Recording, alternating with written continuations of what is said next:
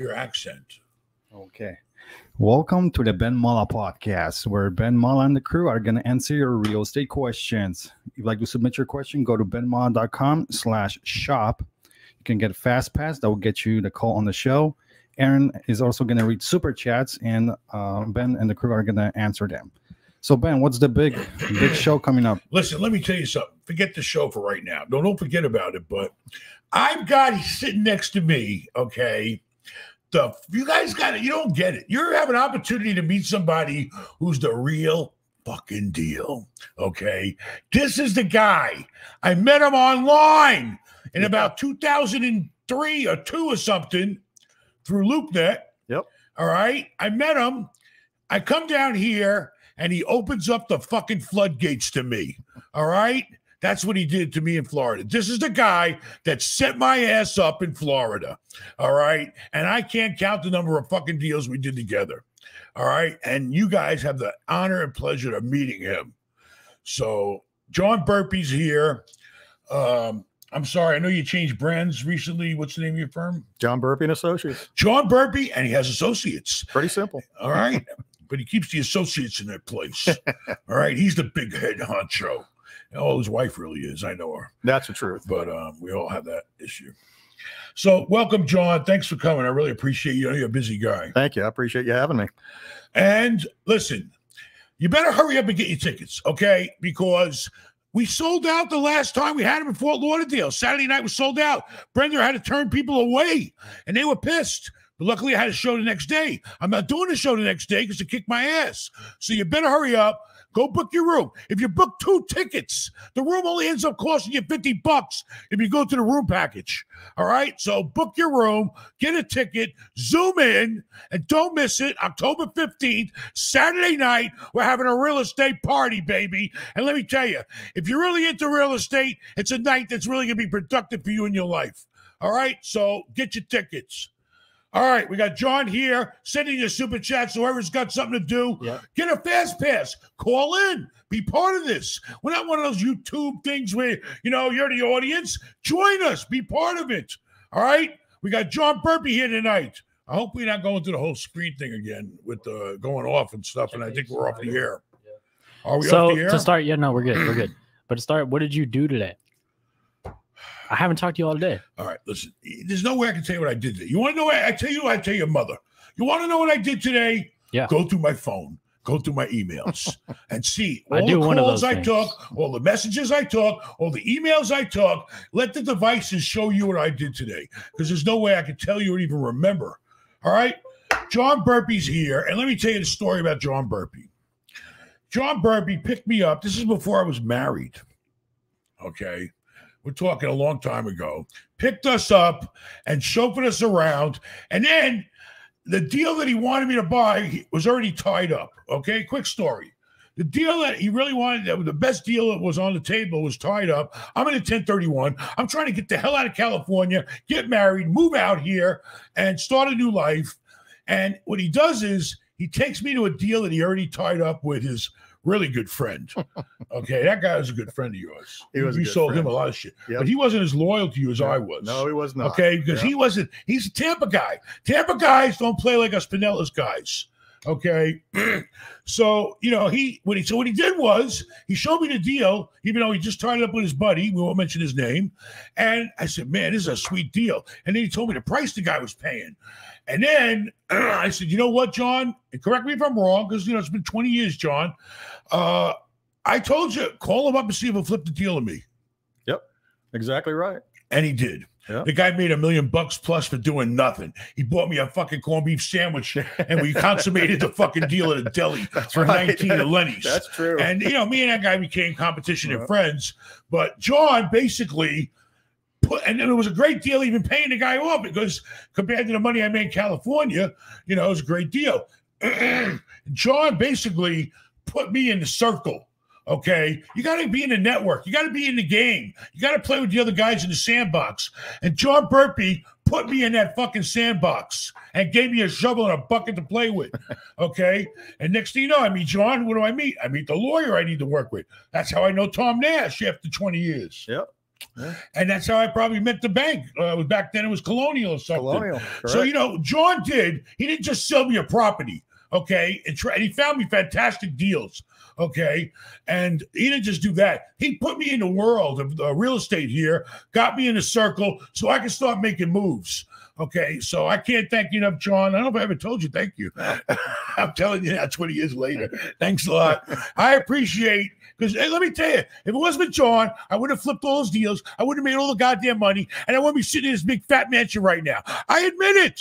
All right, there's people in my life that have helped me and put me in the right position and helped me get where I'm at today. You got to, when you find these people, use the hell out of them, because work the shit out of them. Goddamn, when you find a golden egg like this or a chicken laying some eggs, you got to be nice to that chicken and keep giving him business, and he gives you business, and we all grow together. Because John, you done pretty good too. You were wearing a Timex when I met you. Now he's wearing a fucking Rolex.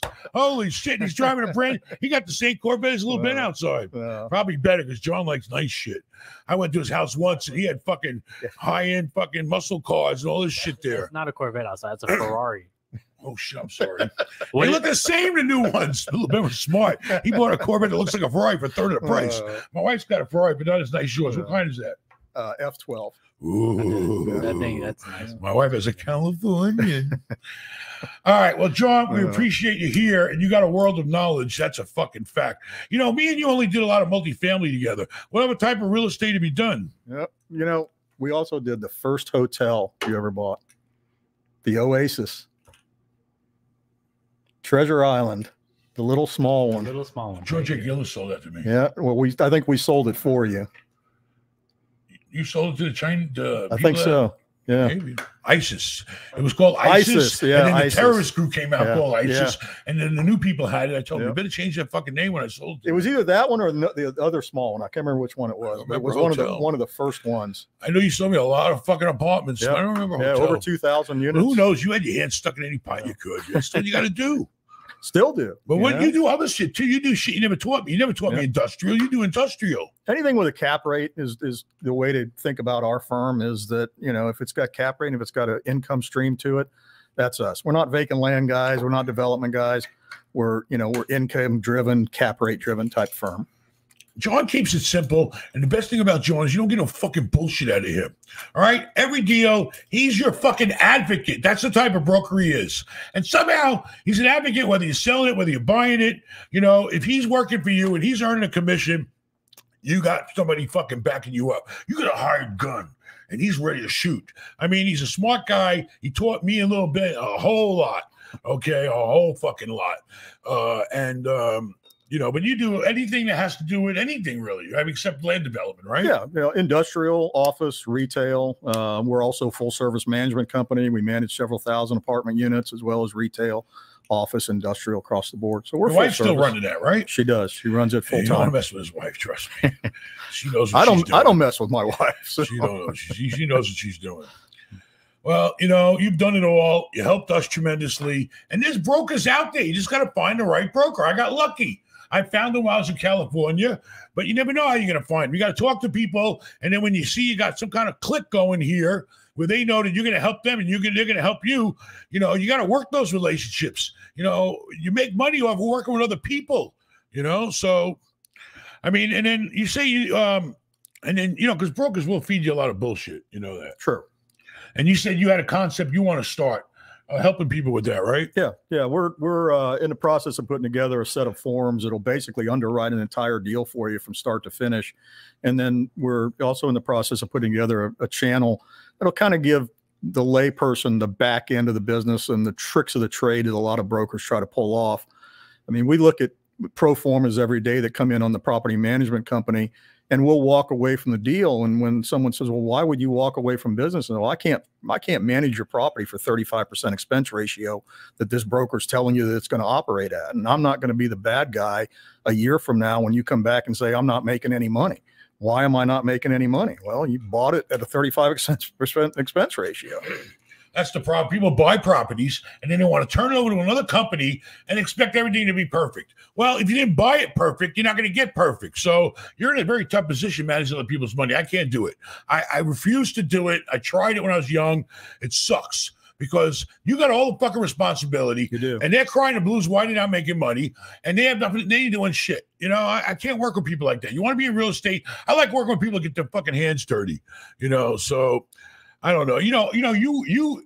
I got blamed for it, but really, you're the reason that my old friend Bob Goldfinger, the story behind him. He was a big shot broker in his day. He was. I mean, Bob Goldfinger worked for Marcus Millichap. He was a big shot broker in Tampa Bay area. Colliers.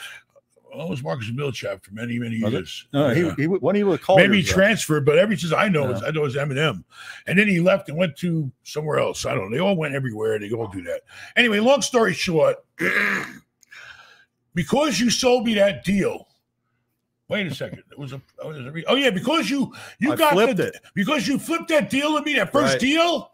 He was the broker selling it on the buyer side, on the seller side, and the seller was a major fucking REIT. Right. I mean, probably the biggest in the country at the time. Yeah.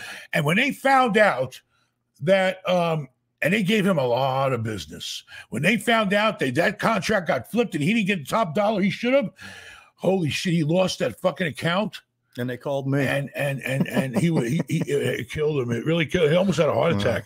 And then I gave him a real heart attack after that. Had to do with the that deal I bought when the guy died around here. I bought his whole fucking portfolio out. Oh, yeah. Whitehall. Yep. Then I caused a heart attack because he thought that he was going to buy it. And I said, you're a fucking broker. You're not a buyer. You want to step to my fucking level? Then come on with it, baby. I'll get that deal before you will. And he thought he had it all tied up. Those are all the smaller properties. He was trying to get the listing and trying to buy it with partners and all this bullshit. And then when he found out I tied the fucking thing up, he literally had to go to the hospital. The phone dropped when he was yelling at me over the phone in his office. And the kid that worked for him, Tim, whatever, he said, fuck, we had to call an ambulance for him that day. We didn't think he was going to make it. No kidding. I didn't know that. You started the heart attack and I finished it. But then luckily he's alive and healthy today. He's a good friend of mine. But hey, Ben, you want to get the first caller? Bring him on. All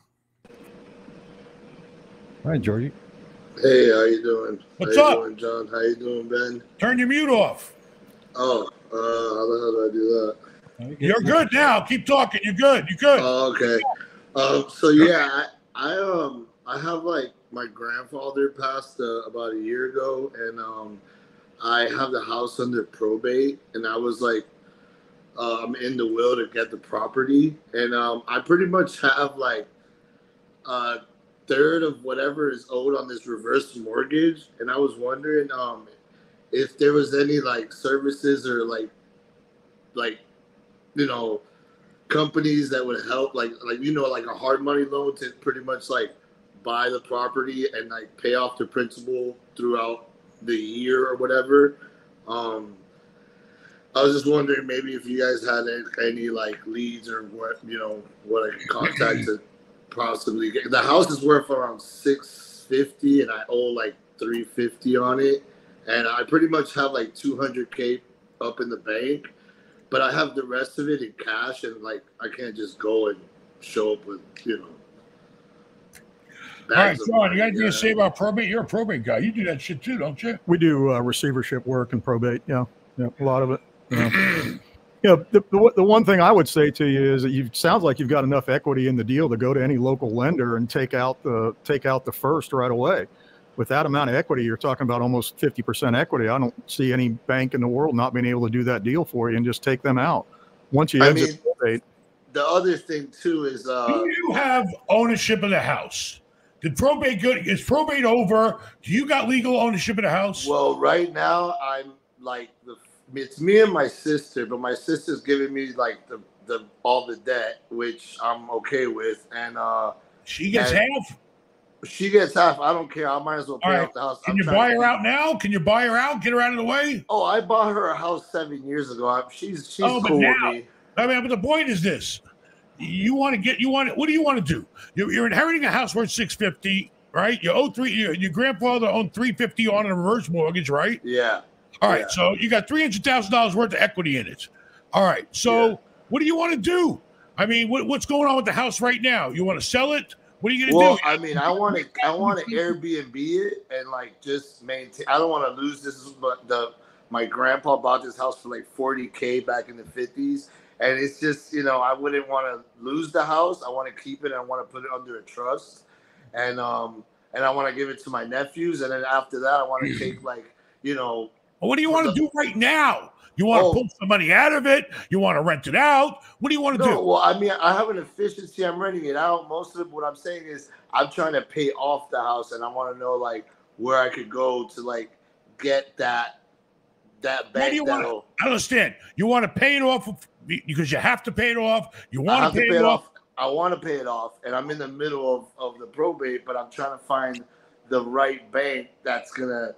All right, so let's say you found a bank that said, "Okay, we'll pay it off." You're still going to owe them the $350. No, yeah. That's exactly what I'm trying to do. I need somebody. I need a bank that I'm going to owe the $350, but then I can also pay off the principal, not all at one shot, because I can't just go to the bank with $100K and be like, deposit this. Listen. What John said is true. If you got a house worth $650. And you're only trying to get 50% value. Now, if you're trying to get more than that, they're going to want to say, okay, how are you going to pay us every month? They're going to want to see you. They're going to want to see who you are, what your income is. You got a couple of $100,000 in the bank. That's great. Yeah. So all you got to do is go get qualified to refinance the house. Go to somebody and say, listen, I want to buy this house, or I'm going to inherit this house, and then just see how much money they're going to loan you.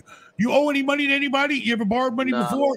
I mean, I have good credit and all that. I mean, what do your tax returns say? How much you make in a year? Well, that's the whole problem. Is I did a lot of people's taxes. Don't tell us it's illegal. No, I did taxes. It's illegal. Don't tell us on my channel, all right? No. I don't like to judge people by appearances, but your ass looks like I don't want to know what the fuck you do for a living. All right? You look like a tough motherfucker to me, boy. I'm just kidding. I've been hustling since I was 14. Where are you working, in a brothel right now? You're running some kind of brothel or something? Got chandelier? It's a little arcade room for this Airbnb I got. Oh, yeah. Who knows what's going on at Airbnb? I wonder if it's an Airbnb Plus. I don't know what the fucking plus means. It means they change the sheets 3 times a day. Hey, how about Airbnb by the hour? Is that legal, John? I don't think so. No. They got those on 8th Street. All right, maybe on 56th Street. What's Tampa, wrong? That's about Okay, it. but let me ask you a question. Let's take the whole dirty aspect out of it, right? Okay. I don't mean to take your phone call, but if I don't say it now, I forget. What is wrong with if I had people that don't need a whole? Have you ever, stayed up late and you got to get up early and you need a fucking room just for 8 hours or 6 hours? Have you ever done that? I mean, you've never rented a room and only slept there and got up and got the fuck out overnight on a road trip? Yeah, maybe. All right. Yeah, that's happened. So why can't we offer hourly rents in a hotel? Well, I mean, I rent this property out right now, but it's like just so so I have income. So what do you want to do? How much you making a month renting it out in an Airbnb? Or what's the most you can do? Let's say $7,500. $7,500 a month. All right, you're doing great. So basically, you need to go get pre-qualified, but you got to show who you are. And I did my taxes last year, and it showed like $50K. I know it's bullshit, but it's what it showed. And you proved the Airbnb money. Yeah, now I can. I've been told banks are starting a loan on some Airbnb. Yeah. Have you heard that? Yeah, they still will. If you can prove it, you got to put the money in the fucking bank, not in your goddamn mattress. Yeah. No, of course. No, I have it in the bank, but not all of it, Put the fucking money in the bank. Show what you're making to a bank. They might go off the bank statements, right? Yep. Well, I've been doing that show the bank you no fucking risk. That's what it's all about. Yeah. You got to build yourself up. You got $200K. Is it legitimately in the bank or is it sticking in the mattress? No, it's in the bank, and I also am going to get a pledge loan from Navy Federal, and I think they pretty much you could put $100K up. They give you $100K on 2%, and then I would have $300K. I just want debt right now. I really want a lot of debt right now. Navy Federal Credit Union, did you approach them with the house?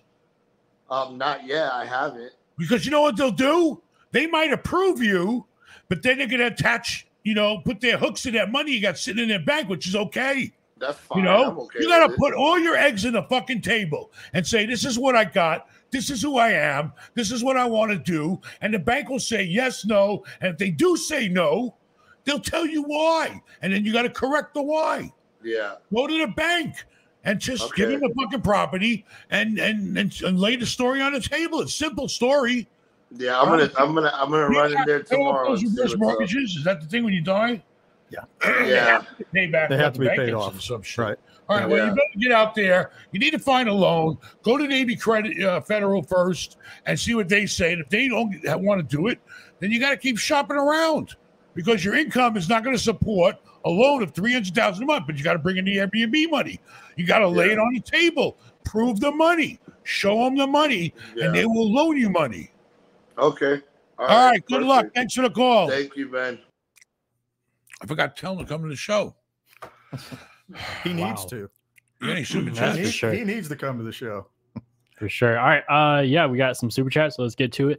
Thank you, Dylan, for the first super chat of the night. Thank you for the $2. What are your thoughts on Robert Kiyosaki and Dave Ramsey? Have you heard of them? I know Dave. I thought Dave Ramsey was a chef. You're thinking of Gordon Ramsay. Gordon Ramsay. Dave Ramsey's a fucking Ramsey. Yeah.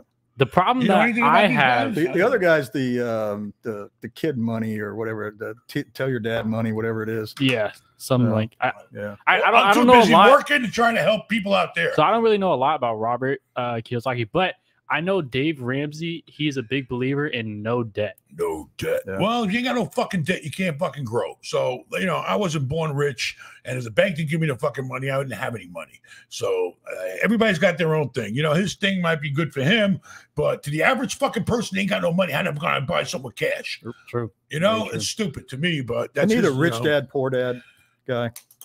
What's that? Rich Dad, Poor Dad. Did you read the book? I think that's the guy he's talking about. Yeah, I think so. Rich. I was a poor dad, and I went to a rich dad. Okay, so luckily for my kids, I borrowed money from the bank. Instead of being a rich dad and a poor dad, I became a poor dad to a rich dad. What else? All right, shout out Tyler. Thank you for the $4.99. W Ben, appreciate it. That means W stands for win. So yeah. All right, shout out Bobby. Thank you for the $1. What dollar, you cheap motherfucker? Shout out Charles Matta. Appreciate the super chat. Hello, Ben and Aaron from San Antonio, Texas. I'm still learning the basics. How do you and your sons get paid for your hard work since you like to do 1031? Simple. You use the 1031 money, you buy the fucking property you have to use it to replace, you get into that property, you fix it up, you stabilize it, it might be worth a little more money even then, and then you get a refinance. And, then you get some of your 1031 money back. That's how we make money. And when we get that money back in a refinance, it's a non-taxable event. Simple. Go to benmal.com/consult if you need further instructions. I was about to say something. Listen, you guys better get some tickets because I need those rooms filled. Listen, I'm not a bullshitter, okay? You know I'm not a bullshitter. You are not. Okay? My hotels are fucking need money to pay the bills. You know why? Normally, they weren't doing so good to begin with. I'll show you my mortgage statement. If you come to the show, I'll bring a mortgage statement with me, and I'll show you my interest rates are double right now. Okay, I need revenue. So if you care about us like we care about you, you're going to book a ticket, you're going to come stay in a hotel, and you're going to help us make some revenue on October 15th. I will consider it a personal favor to me and my family because we're losing our shirt right now. And fat people can't afford to lose shirts. We got to lose weight, not shirts. You got to call her. You got to call it. Uh-oh. Hey, what's up? What's up, Brent? Hey, hello. How are you? Fine. How are you? Great. I'm here in Oregon. I'm sorry.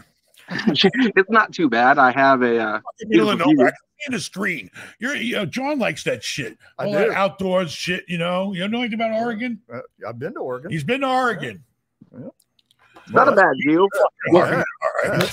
That's the good part of Oregon there. Yeah, this is a nice part of Oregon. Where were they protesting in the streets and taking over the city at? Portland. Well, there you go. That's Portland. We're not in Portland. To me. All right, so what you got for us? Give us something good, Porty. Well, what I have 50 acres that is 3/4 of a mile of riverfront, and it's EFU, and I have it connected EFU, exclusive farm use, and I have that connected to my farm use. Yeah, I have it connected to my restaurant. That shit from Georgia. Maybe. I don't know. Go ahead. EFU, exclusive farm what?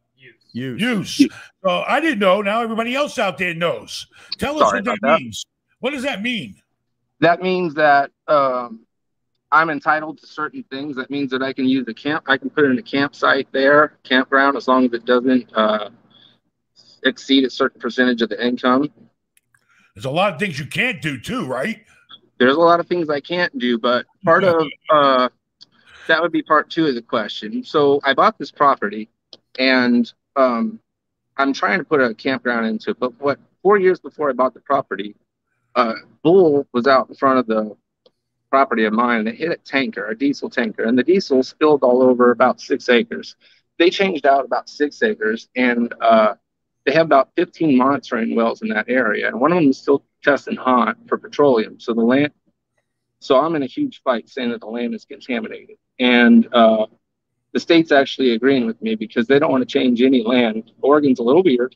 They don't want to change any land along the river. Like, I'm originally from St. Petersburg, the Seminole area, and if I were to describe what I have, it'd be like Bay Pines, which would be Park Street before it was all developed.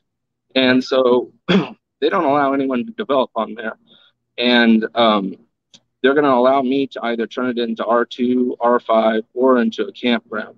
But in the meantime, that's going to be about a 2 to 3 year process. So in the meantime, I'm trying to monetize it. And I just started a restaurant that's connected to the farm. It's Thai Landing in Oakland, Oregon. And my goal is to it's world-class fishing there. So all year round, it's one of the few rivers in the country that has year-round fishing with salmon, steelhead, and sturgeon and striped bass. And that might not mean anything to you, but it's comparative to like Boca Grande, Florida. This is really big right now. It's major. Yes, it is. You know, so promoted to get people out there. But let's get back to the dirty land real quick. I don't mean to cut you off. Listen, I've dealt with dirty land. You've dealt with dirty land. And, you know, what happened to the guy that polluted it? Is he gone? He's off the hook? The guy, yeah, he's off the hook. No insurance, nothing? They got insurance. They got paid out, and then I ended up buying the property last year. All right, so right now they're saying you got contaminants in the dirt. They already took a lot of the dirt out, but then you still got contaminants in it? Within the water. It's in the groundwater. It's in the fucking groundwater. Well, you know, and is there any way of there's no way of getting rid of it or what?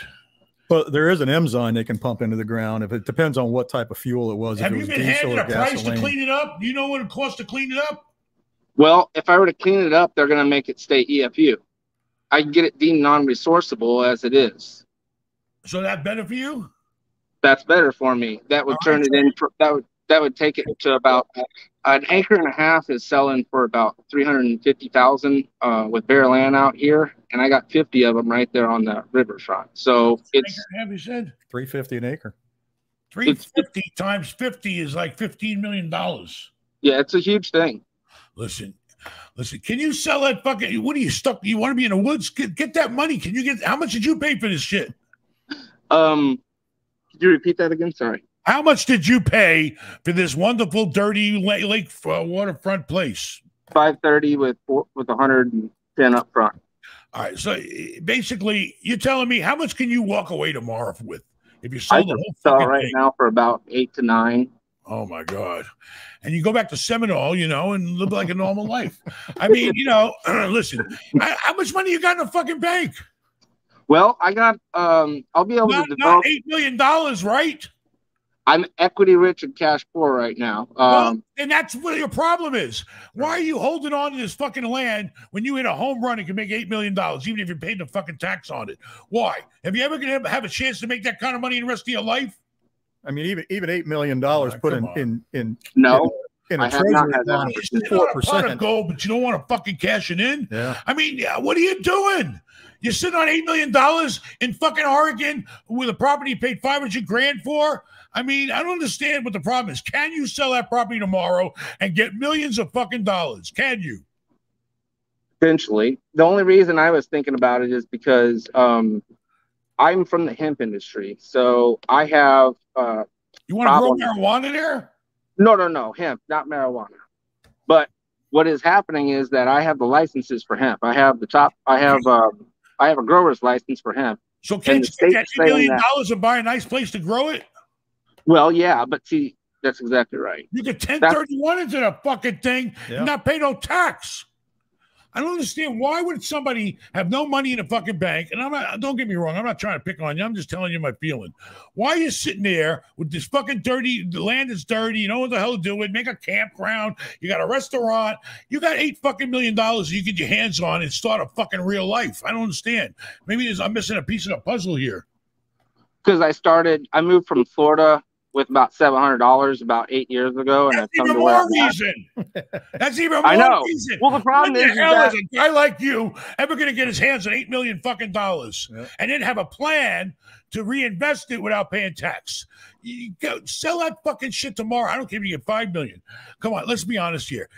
How much money you got in the bank right now? Nothing really, right? Not much. About 40. All right, 40 grand. You're a fucking multi-millionaire. You got an opportunity to be. If what you're telling me is true, you need to get the fuck up out of there and take those millions of dollars and laugh your way to the bank. I mean, I don't know what else to tell you. What do you want me to tell you? Just start a fucking campground and rent the fucking people coming in to fish with their campers? I mean, give me a break. You're going to make that kind of money and move the fuck on. You got to know when the party's over. Your party's here. If you wait till the party's over, you're going to have shit, I guess. I don't know. Yeah, just consider that, if you can pull out $8 million out of that deal, 1031 that into a triple net lease deal somewhere. Let's say to grow hemp. Let him go buy a even at a 5 No, cap. No, I don't even want at a 5 cap, that's $400,000 a year in net income across the board. Are you able to pull $400,000 a year out of that property if you develop it into a campground? I believe so. Yes. You believe so, but you don't know. Wait, Well, he's telling you to invest. You know. Off of the first 5 spots that I'm planning and putting in, it'll revenue about $75,000 for the first year, and I could expand on that. Just depending on campground anyway. You're talking about people coming there, fucking RVs or tents or what? What are they going to do? They're going to pay you to go there and fish? Yeah. Listen, you better get your hands in that fucking money. Then go buy a fucking place like that. It sounds like you're more passionate than you are thinking numbers. I mean, it sounds like you were really a passionate person, and this is like something you dream is about or something. I mean, is that the case? No, it just ended up. I've been across the country. How old are you? 39. Come on now, you're almost fucking 40. You got a chance to get millions of fucking dollars in your hand and do whatever the fuck you want. That's what you need to do. All right, you're talking about developing something that you're uncertain about. It's not proven. You don't know. It's a great place, but nobody knows the fuck about it. Stop. Get the fucking money. All right, I'm just telling you what I would do if I was you. Get the fucking money. Money, cash is king, baby. Then you can do all kinds of shit. I'll second what Ben said. Fuck that. You got 40 grand versus 8 million. Take the fucking 8 million. Yep. Put 1031 put it into triple net and live off the cash flow the rest of your life. I mean, do something. You can do anything you want. You got $8 million fucking dollars to work with. You know, you can do the hemp, you can do the fishing, you can do whatever the fuck you want. Get the fucking money. All right? I mean, I don't know what to tell you. Unless there's something else you want to tell me to this puzzle? Nope. I was going to try to, the only thing I would say is that's going to be about a 2.5-year process. No bank's going to loan you any money. You know that. Huh? No bank is going to loan you any money. You know that. Nobody's going to come there, a bank, and say, okay, I'm going to loan you money on a piece of land. It's not generating any income right now, right? Correct. Then the bank ain't going to loan you shit. So you're stuck with a fucking asset you can't leverage. But if some guy wants to buy it and pay you millions of fucking dollars, you better hurry up and find a fucking seat for that ass. You got the seat, he's got the ass, and you better fucking do it, man. That's all I can tell you. Don't make me come down to argue and kick your ass. I swear to God, if you don't fucking sell that property and become a multi-millionaire in the next fucking month or so, I'm going to have to personally, and I hate arguing. You're going to make me come down here and fuck you up. That's what you're going to do. Oh, I'm sorry. I hate to see people have access and opportunity and they're not exercising it. I mean well. I mean my best wishes. No, you're right. Right, listen, it ain't easy becoming a multi-millionaire. All right? You fucking walked into it, you better fucking do it. The guy that you bought it from didn't know it was worth millions of dollars, or it wasn't worth it back then. All right. Well, no, you're saying right what now, I've been told by other people. Before you sell that property, it's already got dirt, oil on it. I hope you get away with that. Right. You better get rid of those fucking bodies you got buried there. I can tell you that too. All right. They're very deep. Anything else? No, sir. I just want to say thank you. I appreciate your show. Go next time I talk, you better be a fucking multi-millionaire. Hey, you get a chance, come on out here. Come see my place. It's the best damn place you'll see. Tidy Landing, Oakland, Oregon. Oh, October 15th, come to Tampa. Come back and see your all hangout in Seminole. Hey, I'll go. Hey, I used to drive past your place all the time. How I saw you was I was on the YouTube thumbnail. I saw this house. I go, that looks like Ryan Howard's house. What the hell's going on there? Some fucking guy in front of it. And hell, I clicked on it, and here we are. Well, here we are, and you got a chance to come to our event next month, and you got a chance to be a multimillionaire. All right, I want the best for you, so you better do it. All right, good luck to you. Thanks a lot. Take care. Wow. Is that the lead? Help? Is that the lead the horse to water thing? I don't know, but people need help, and I want to help them, but they got a click in their head. I know you got no money. I can have a lot of money. What do I do? It's simple. You know, I mean, I hope he fucking sells that property and gets that money and comes back to Seminole and then come see John Burpee, and he'll sell you a real fucking investment. Okay. Yep. Wow. What else we got? That's crazy. Shout out Grant. And by the way, his name's John Burpee, and the first property he sold me was on Belcher Road. Right. I had Burpee and Belcher. Yep. You got it. Yep. All right. Shout out Roger. Thank you for the super sticker. Appreciate that. And then shout out Jonathan Pitty. Thank you for the $50. All right. Thank you. He's having plenty of sausage for the pull-up. Thank you. All right. I have a 27-unit property that I bought early this year for $2.3 million, and I owe 1.8 on it. My new rents average $1,200 to $1,300 per unit. Starting to refi now. Any suggestions for getting a good appraisal for a new $2.6 million loan? Well, you don't have to change. You don't have the choice to get a good appraisal. The banks are picking the appraisers today, so you don't even have an input on that. They have to put it out to their approved appraiser list, and then of course it'll be dependent upon what the market values are, what your rent, what you got to do to get a good appraisal. Well, you got to get your NOI to max out, and it's all based on cap rate and net operating income. And where your expenses are, expenses have to be within market range, because appraisers aren't stupid today. They're not just going to take your numbers and say, I can operate this thing for 25% expense ratio. It doesn't work that way anymore. 27 ain't too bad. Yeah. But listen, you better make sure you got every fucking rent up. That's the ticket. You need to have every rent you can at that new rate. Okay, because it sounds like you bought them at an old rate. You've been raising rents, which is really smart. You increased your goddamn equity and value in the property. And I'm going to tell you right now, believe it or not, I don't know. It works for me. Try to doll the place up a little. All right. I don't know what your front is, but pictures tell 1,000 words. It may not get you a whole lot more money, but it makes the bank happy when they look at it. Pictures are nice. Fix up the front, landscape paint, whatever you can do, spruce it up, and lay it on the table, and just treat. And if you can't get all your rents up by the time you have the appraisal, it'll show that you have a track record of doing it, and then even show the guy a schedule of when you can raise those rents up. Right. So he'll see the light coming at the end of the tunnel there for you, and that'll help you too. But I just did some quick math for you real quick, and you should have any problem qualifying for that kind of a loan on 2.6 loan. It just depends on what your market is. I don't know where you're at in the area. 2.6. Yeah. How much is the place going to be worth? It's got to be worth 20% more than that. Yeah. If he's got let's see. I don't know. He's got about, what has he got? 35 grand a month coming in? 35 grand a month. Yep. 35 grand a month coming in. He might get, he should get it. He should get it. I'm sure expenses aren't much. About a $4 million deal, maybe a little less. Hopefully you're managing it yourself and you have low expenses. All right. Well, good luck to you. Get the place, show the guy the money. And if the numbers work, the numbers work, right? Yeah.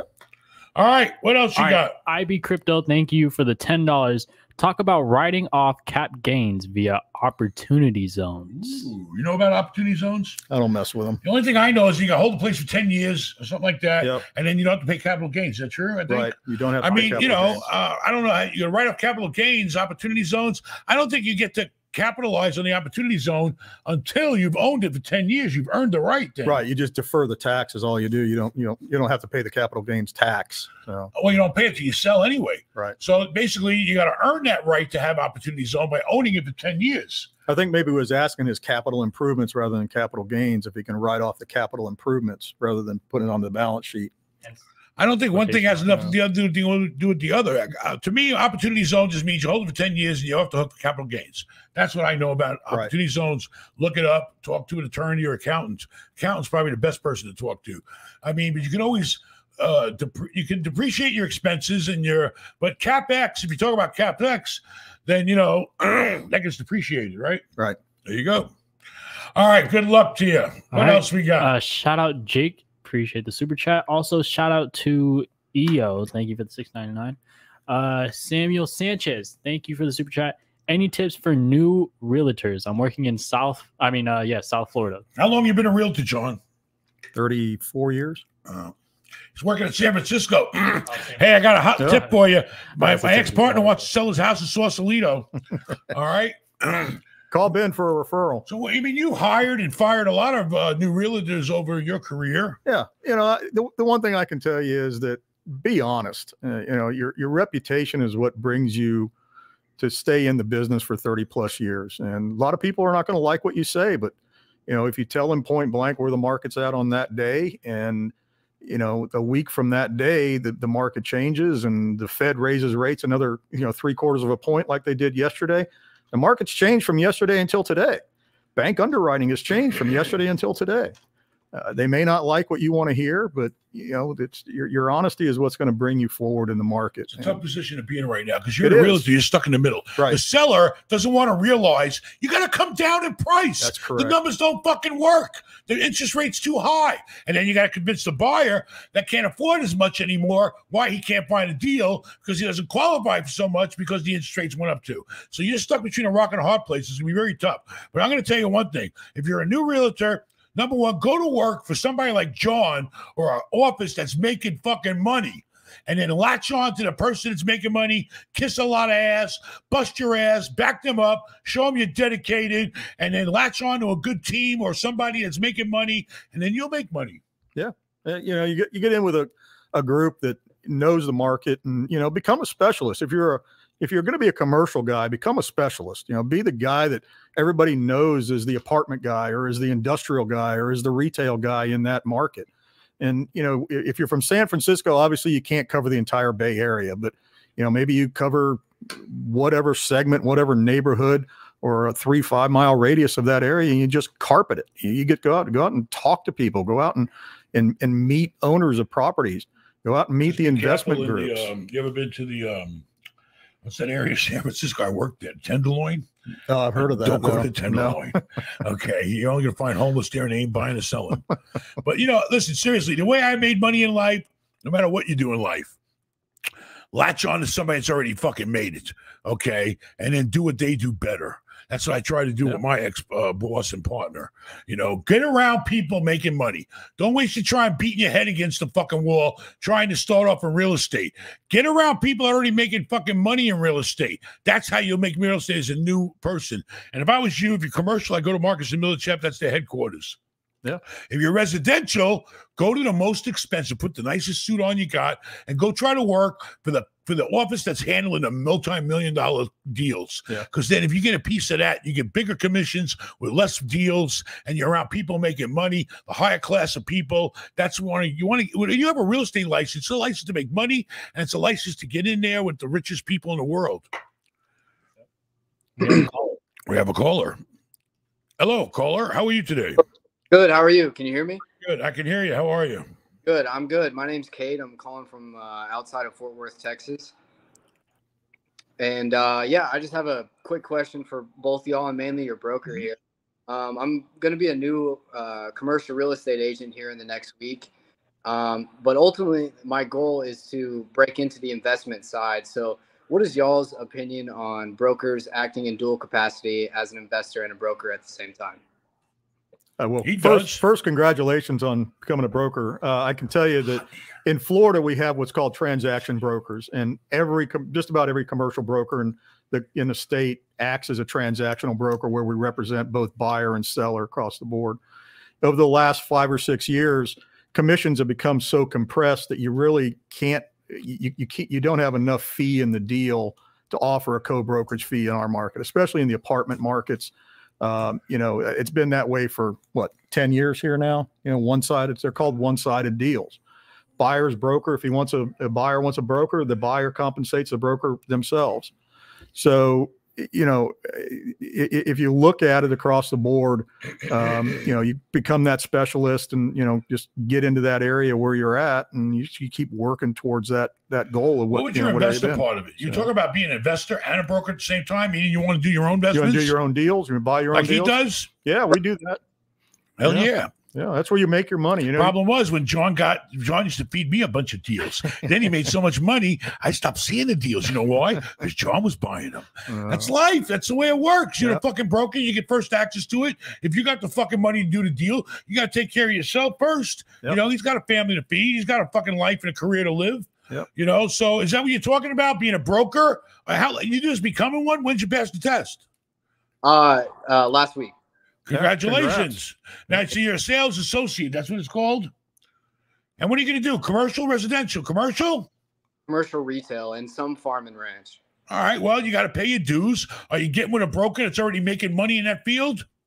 Yes. I'm actually with a sole broker. So he has no agents, not a big corporate company, but he actually does very, very well. He does some developing, and I'm getting some good, you know, training, one-on-one. Great. You can't beat the fucking. Let me tell you something. That's the way to go. Don't worry about the fucking money. I mean, you always got to worry about the money. But you know what, people, how old are you? About 21? 22.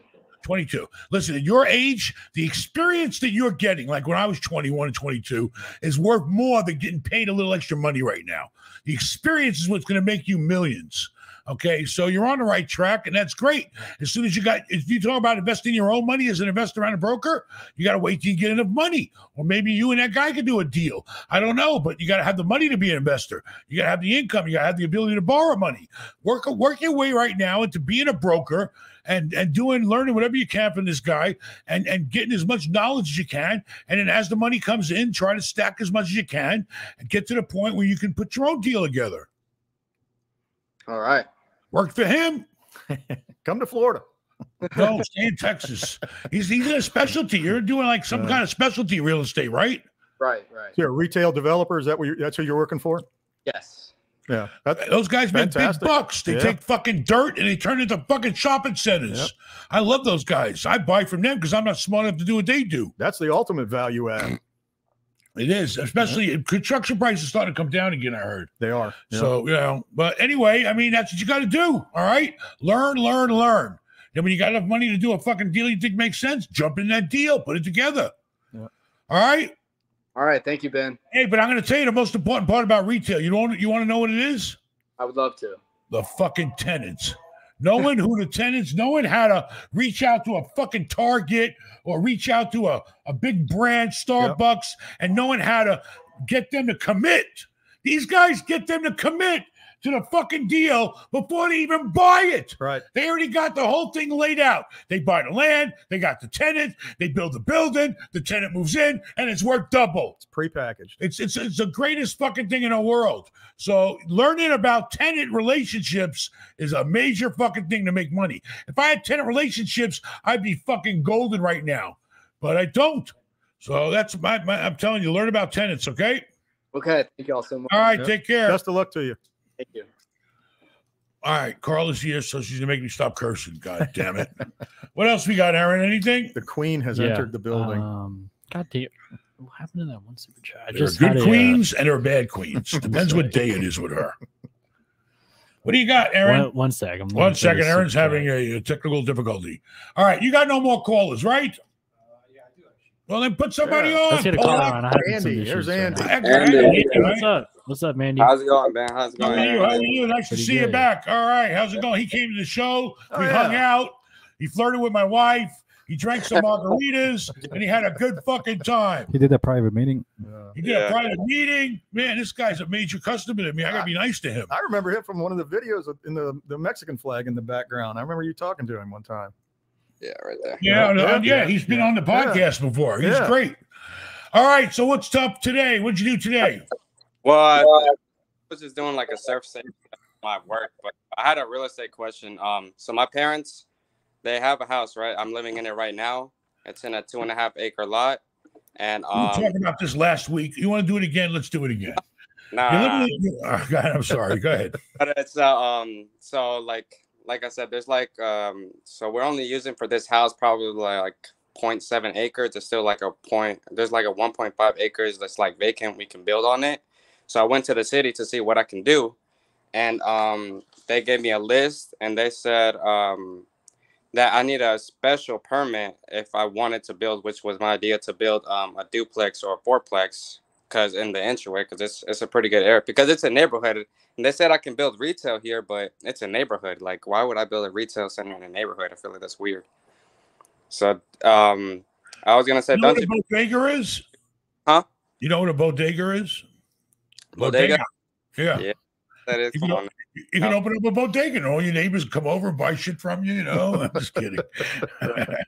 but I don't know. Zoning is weird, but you know, I think, you know, what you should do is, if I was doing what you were doing, I'm not smart enough to do it. He might be, but I always consult with an engineer. My son hires a company, Impad or somebody like that, and they pretty much deal with the city and try to find out if it's worth the trouble of fighting them to get the zoning I want. But what's your question? I mean, they said you can't do a duplex or a fourplex.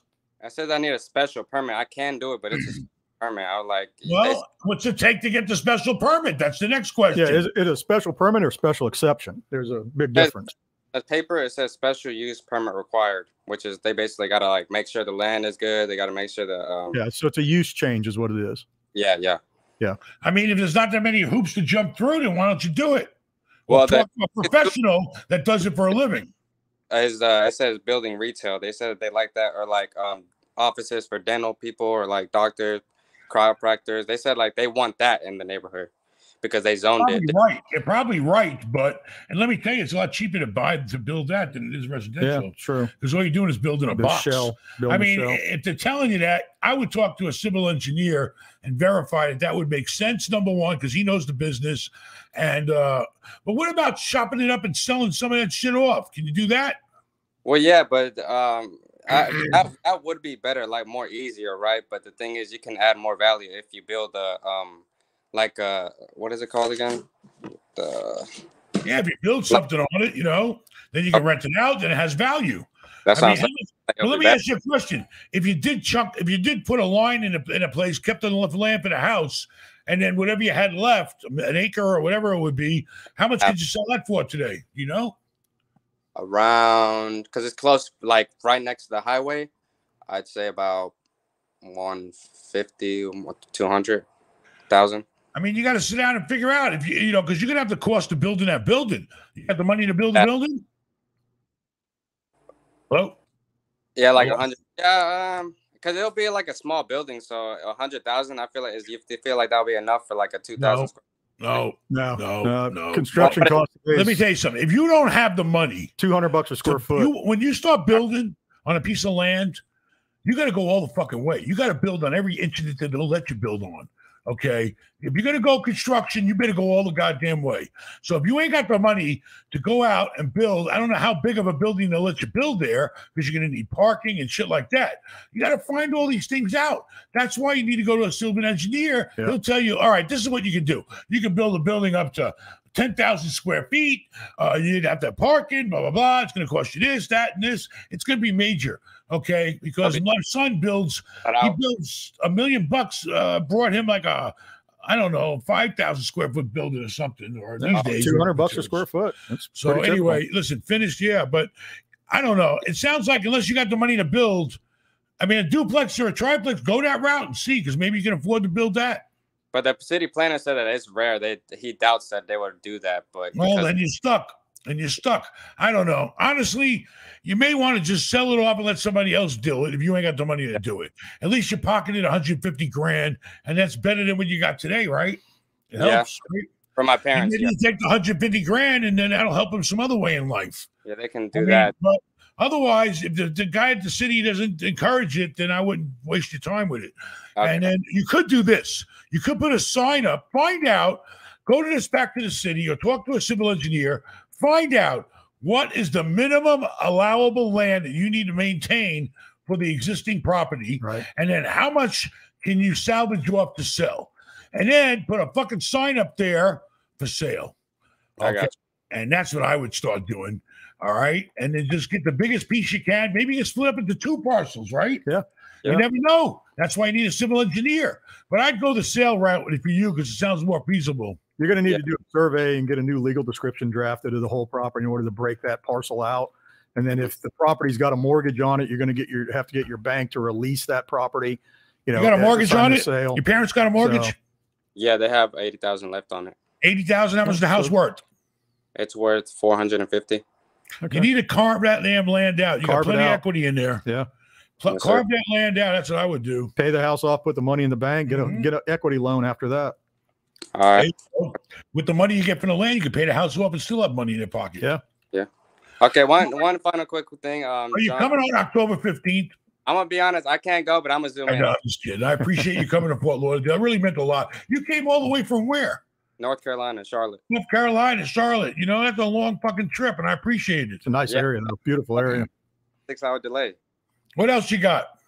I was gonna ask John, what's the best way to get like a big shot broker interested? Because I feel like he's busy. He has all the stuff he has to do. What would make you? What do you want him to do? Just like working with them, like someone that's like at least not starting out with bigger deals. Like that. Well, look, we don't turn anybody away in our organization. We have brokers that. Yesterday, I closed on a duplex. Next week I've got a little corner deal closing. So. It's more of you have to prove your ability to do the deal. If you come to me and you say, "Hey, John, I've got $50,000 in the bank and I want to buy $1 million property," we're not doing a deal, okay? But if you say, "Hey, I want to buy a duplex," and you're realistic about it, we can then walk you through the process. Like Ben said, get you talking to the direct banks, get you talking to the right guys across the board, tell you what you can expect, do your underwriting for you, give you an idea of what's in the market. And just be real on your side. I mean, there's a lot of fakers out there. Let's face it. I get 100 calls a month from fakers. Don't waste your time with brokers that don't do it exactly what you're looking to do. Right. And then, like he said, prove it to the broker that you can do the deal. You got to do your homework first. Make sure you got the money lined up to do the deal. Yeah. Otherwise, wasting his time and everybody's time. Yep. But, first focus on this land. Go find out how much land you need to keep with that house and how much you can sell off. Because the more you can sell off, the more money you're going to make your parents. Yep. Yeah. All right. And think about it. If you can pull 150 grand out of that deal in your market, you should be able to buy a duplex or a triplex for that kind of money, free and clear. Now, how much cash flow is that bringing them in? Yeah, 150,000 can buy you like what, 650,000, like a property. Yeah. Okay. Yep. All right. Well, find out your money's in the land. Find out how much money you get out of that land. That's what I would do first. All right. Appreciate the help, and everyone that's watching, just make sure I go to the event. I really liked it, and it was enjoyable, and y'all should join there too. It's pretty good. I liked it. I appreciate it. Thanks for coming. I really do.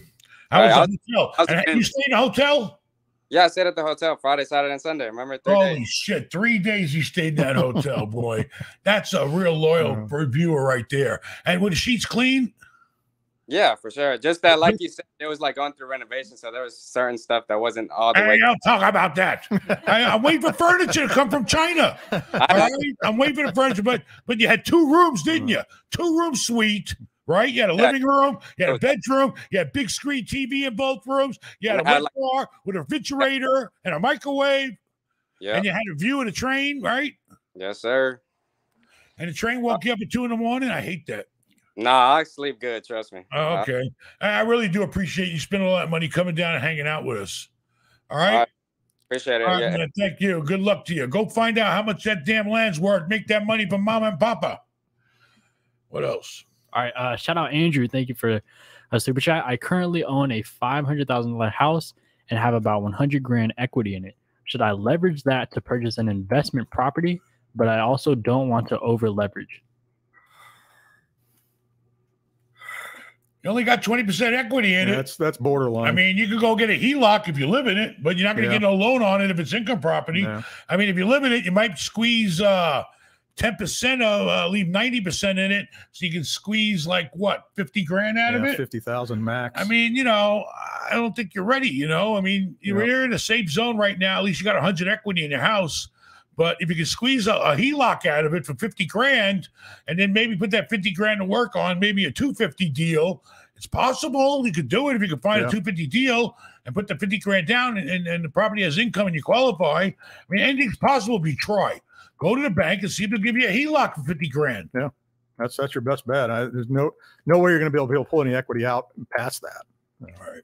Oh, keep trying, keep saving, and try to get your hands on some money and do little deals. I did a shitload of little deals when I started out. I did deals for 27.5, I remember.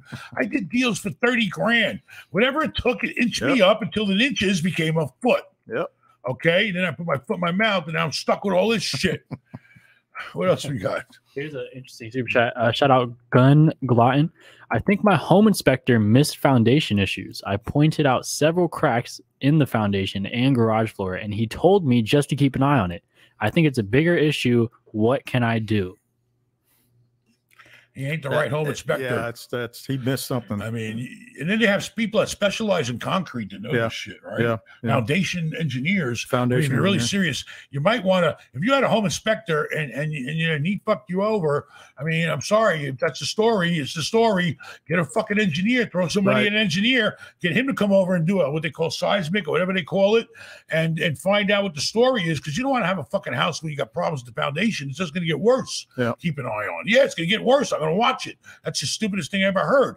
So you might want to throw a few bucks in an engineer, get an engineer out there, get an inspection, and if he finds fucking serious issues with the foundation and the fucking seller didn't tell you and the home inspector didn't tell you, then I'd go after their ass. Yeah. I mean, I'm sorry, that's life. You can't hide shit like that. Yeah. And this guy's got a business and you paid him money to fucking inspect the house. Then, you go hire an engineer and find out what the real story is. That's the guy that's going to tell you. And most of those guys have E&O insurance. So, you file a claim against their E&O coverage if your engineer comes back with a report that's different than his, because the engineer's got the license, the inspector doesn't. Do it. Do it. Fuck that. Keep an eye on it. Fuck you. You keep an eye on it. All right. Anything else? All right. Yeah. Thank you again, Crypto, for the $20. Ben, can you talk about offsetting capital gains via opportunity zones? Is that what you were again with the opportunity zones? The only thing I know about opportunity zones are you don't benefit until you own them for 10 years. Right. Once you own it for 10 years, yes, you don't pay any capital gains. Can they offset other capital gains? I don't think so. Talk to the accountant. All right. I'm not trying to be rude, but I'm not going to tell you shit that I don't know. If I don't know it, I'm going to say I don't know it. And that's all I know about opportunity zones. For you to qualify to benefit of opportunity zone and sell it and not pay capital gains tax, you got to own that shit for 10 goddamn years. That's all I know. And I think that's all there is to it. But talk to the accountant. All right. Offsetting other capital gains, you can do that with other things. Like I asked my accountant today, I want a meeting. The money I'm losing in fucking stock exchange, does it pay for me to take the fucking losses to offset the real estate gains? Yes, it does. That's the way it works. But, when you start talking about opportunity zones, I don't think that the ability to offset current gains are there. I don't think it is. No. Talk to the accountant. Don't take word from me. I don't know shit. I'll be honest. I do know this, that there is a very good section on the IRS.gov section that talks about opportunity zones, and it has its own section. You can research that, because I've actually done it myself a couple of times. I Google every fucking thing. Yep. I Google the price of a fucking roof. Can you imagine when we grew up? We had nothing. Oh, yeah. You had a fucking pager when I met you. Yeah. You used to have to, he had the old pager. He'd have to pull over while he's showing his properties and go to the phone, call his office, and find out who called him. It's like he's in a mafia. He had to find a payphone to call. Some of us still do have pagers. Okay. What do you got now? BlackBerry or something? I miss my flip phone. I want my flip phone back. Yeah. All right. All what right. else? Shout out Dill. Thank you for the $4.99. Hey, Ben, you're the best.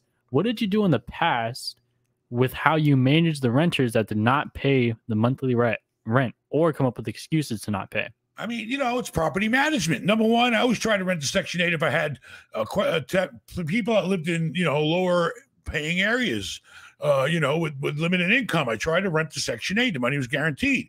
But listen, you got to, my son was better than I was, because I was a sucker for a sob story. You're probably not. No. But, my son he ran it by the fucking book. And, listen, the agreement is by the third fucking day in the lease, if you didn't pay your rent, it's late. All right? Pay your fucking rent. And my son had a rule. I'm sorry. I can't. I'm running a business here. If you can't pay your rent and then the 3 days go by after the 3-day notice, you still ain't paid shit, then he's going to get rid of you. I mean, he ran a tight ship, and in the long run, it really paid. I mean, but you got to be careful. And then, what I do is during COVID, I went to every one of my apartment buildings and I told the manager, I sat there with them personally and I Googled all the agencies that help people that have trouble with their rent, whether it's COVID or not. There are agencies out there. I told the manager, I don't care if you got to drive them over to this office or go online and help them, you get that money. All right. So I always tried to help the tenant if I could. If the tenant wanted help and I tried to help him, if I could, I would. But, you know, you got to run it like a business. You can't get personal. And, you know, because people they got problems. They can't pay. They can't pay you. You can't get blood from a turnip, right? Yeah, exactly. Yeah, we did the exact same thing. We actually put everything together in a spreadsheet for them, emailed it to all our tenants and said, look, if you're having problems paying your rent, you can contact our Florida, you can contact Catholic Charities, blah, blah, blah, phone numbers, emails, everything all in it. But Ben's right. You have to run it like a business. I mean, your family is one thing, but you can't have 27 tenants that are a family. So. Never rent a family. Luckily, my family, I didn't care. I didn't want their rent. The rent was free because they all work for me. Yeah. What else, Aaron? Shout out QM. Thank you for the $9.99. I'm 32 and own 100% equity of a $1 million home. Do you recommend I cash out refi to buy my first investment property? My cash flow is low, only 65 grand, and I'm not currently working, but looking for work. Thanks, Ben. Where's your cash flow coming from if he ain't where's working? the 65 grand coming from? Yeah, we don't want to know. Yeah. But I mean, I would just tell them to run and get a HELOC because this way, if you can, you're not working, that's going to be a problem qualifying for a loan. Yeah. I mean, let's face it. You know, the banks are you're a risk factor. You're going to have to show them that you can afford. It doesn't matter you got equity in a home. If you can't show them that you can make the fucking payment, they're not going to fucking loan you any money. So you got to get a job, God damn it. And right now, there's plenty of people hiring. I don't know, your cash flow is 65K. I don't know where that's coming from. But that's something. They'll loan you something if you can show you got 65K a year coming in. But the odd thing is you got to go apply to the bank for a HELOC. Then the money's sitting there. You're not paying interest on it until you use it. Don't do a cash out refi because you're going to have that cash sitting in your hand. You might piss it away. Your wife might get her hands on it. You might make a bad investment. You're going to be too eager to spend it. Get a HELOC. You don't pay for the money until you use it. And you don't use it until you know it's going to be worth using it. Yeah, you come home with a Ferrari one day. You never know. He did. I mean, but get a fucking job. I mean, I'm sorry. Get a job, get work. Do something to show the bank that they can trust you to make that payment every month if they give you a nice handful of cash. Well, yeah. First of all, you got to look at you've got $1 million home. You're 100% free. You're a millionaire. Right, you're a millionaire. I mean, right off the bat, though. I mean, your property taxes have got to be $10,000-$12,000. Your insurance has got to be $5,000 or $6,000. Upkeep in the house. So you're cutting back every time you say you got $65,000. We've already spent $4,000 a month on that just in upkeep and operation of the property. So you've got to have some. He inherited the house and it had a low value or something. It's probably worth that today. If he sold it, but hopefully he's not into it for that much as far as the tax basis. Right. But you're a millionaire. Now you got to show the bank that you're worthy of them loaning you money. All right. You're halfway there. You're more than halfway there. You got a bunch of fucking equity in the house. Now you got to show that you have the ability to pay if you borrow against it. You can't take the money and then pay with that money against it. The rest will rule that down to nothing and it'll be a fucking disaster. Hell, I was a millionaire still living in my office. There you go. All right. Shout out Bobby Rejas. Thank you also for the $9.99. I own 4 small multifamily properties in an area where the city is building 350 new units in the next 2 years. Should I hold or sell and get single family? Well, it's an upside and a downside. If the new 350 units coming online are going to be priced so far above where your units are at, you're going to get the overflow from those units coming into the market. So you may be in a market that the new rents in that area are $2,500 a month for a 1-bedroom, where you're able to rent your property for $2,000 a month. You're going to get the downflow of their advertising. So it could be a good thing for you. I mean, listen, if you own 4 small multifamily properties, by them building, they wouldn't be building the 350 units unless they knew there was a demand for it. They don't go up and spend 350 units. You're talking about $100 million deal or more. Easily. Nobody's going to spend $100 million deals, even the city, Okay, if they're building it, they wouldn't even spend it unless they needed it.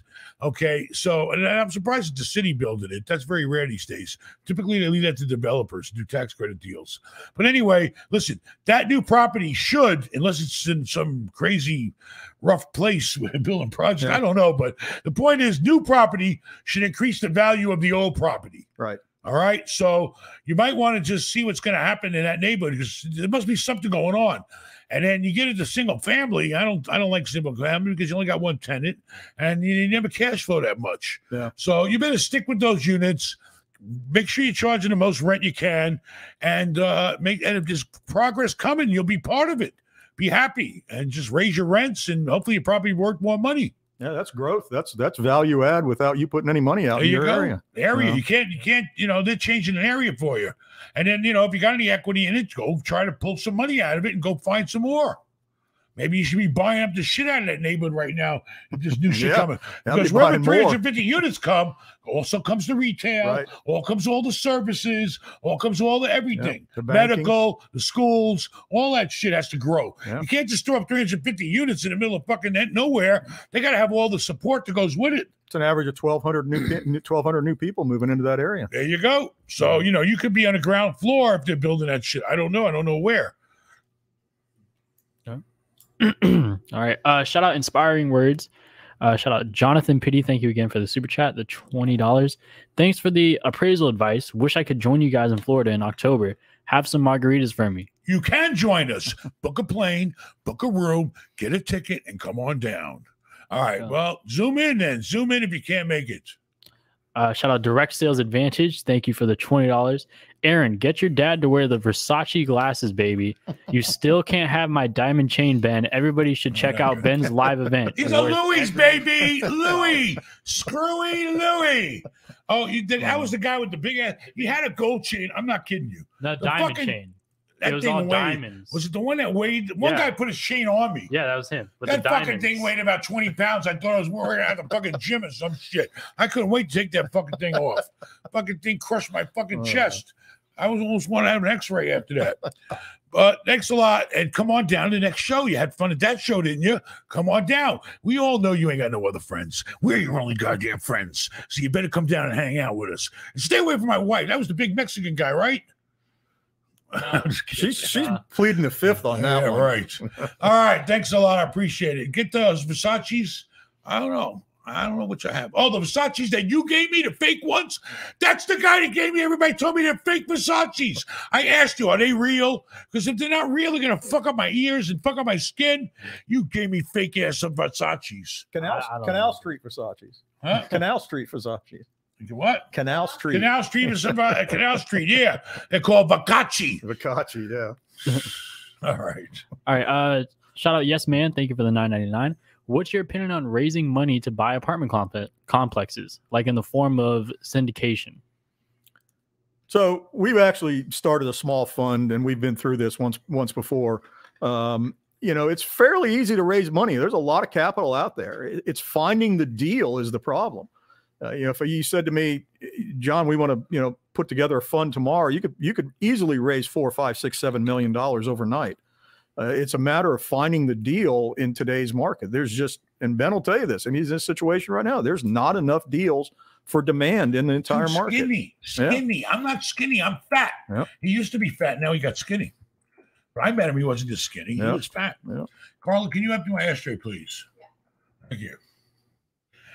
So anyway, I'm not a big fan. Syndications are great, but basically, you better be goddamn sure you know who the fuck you're giving your money to. True. All right? Because there's a lot of guys out there that don't know what the fuck they're doing. They're taking money, they're buying bad deals, and you get stuck with nothing.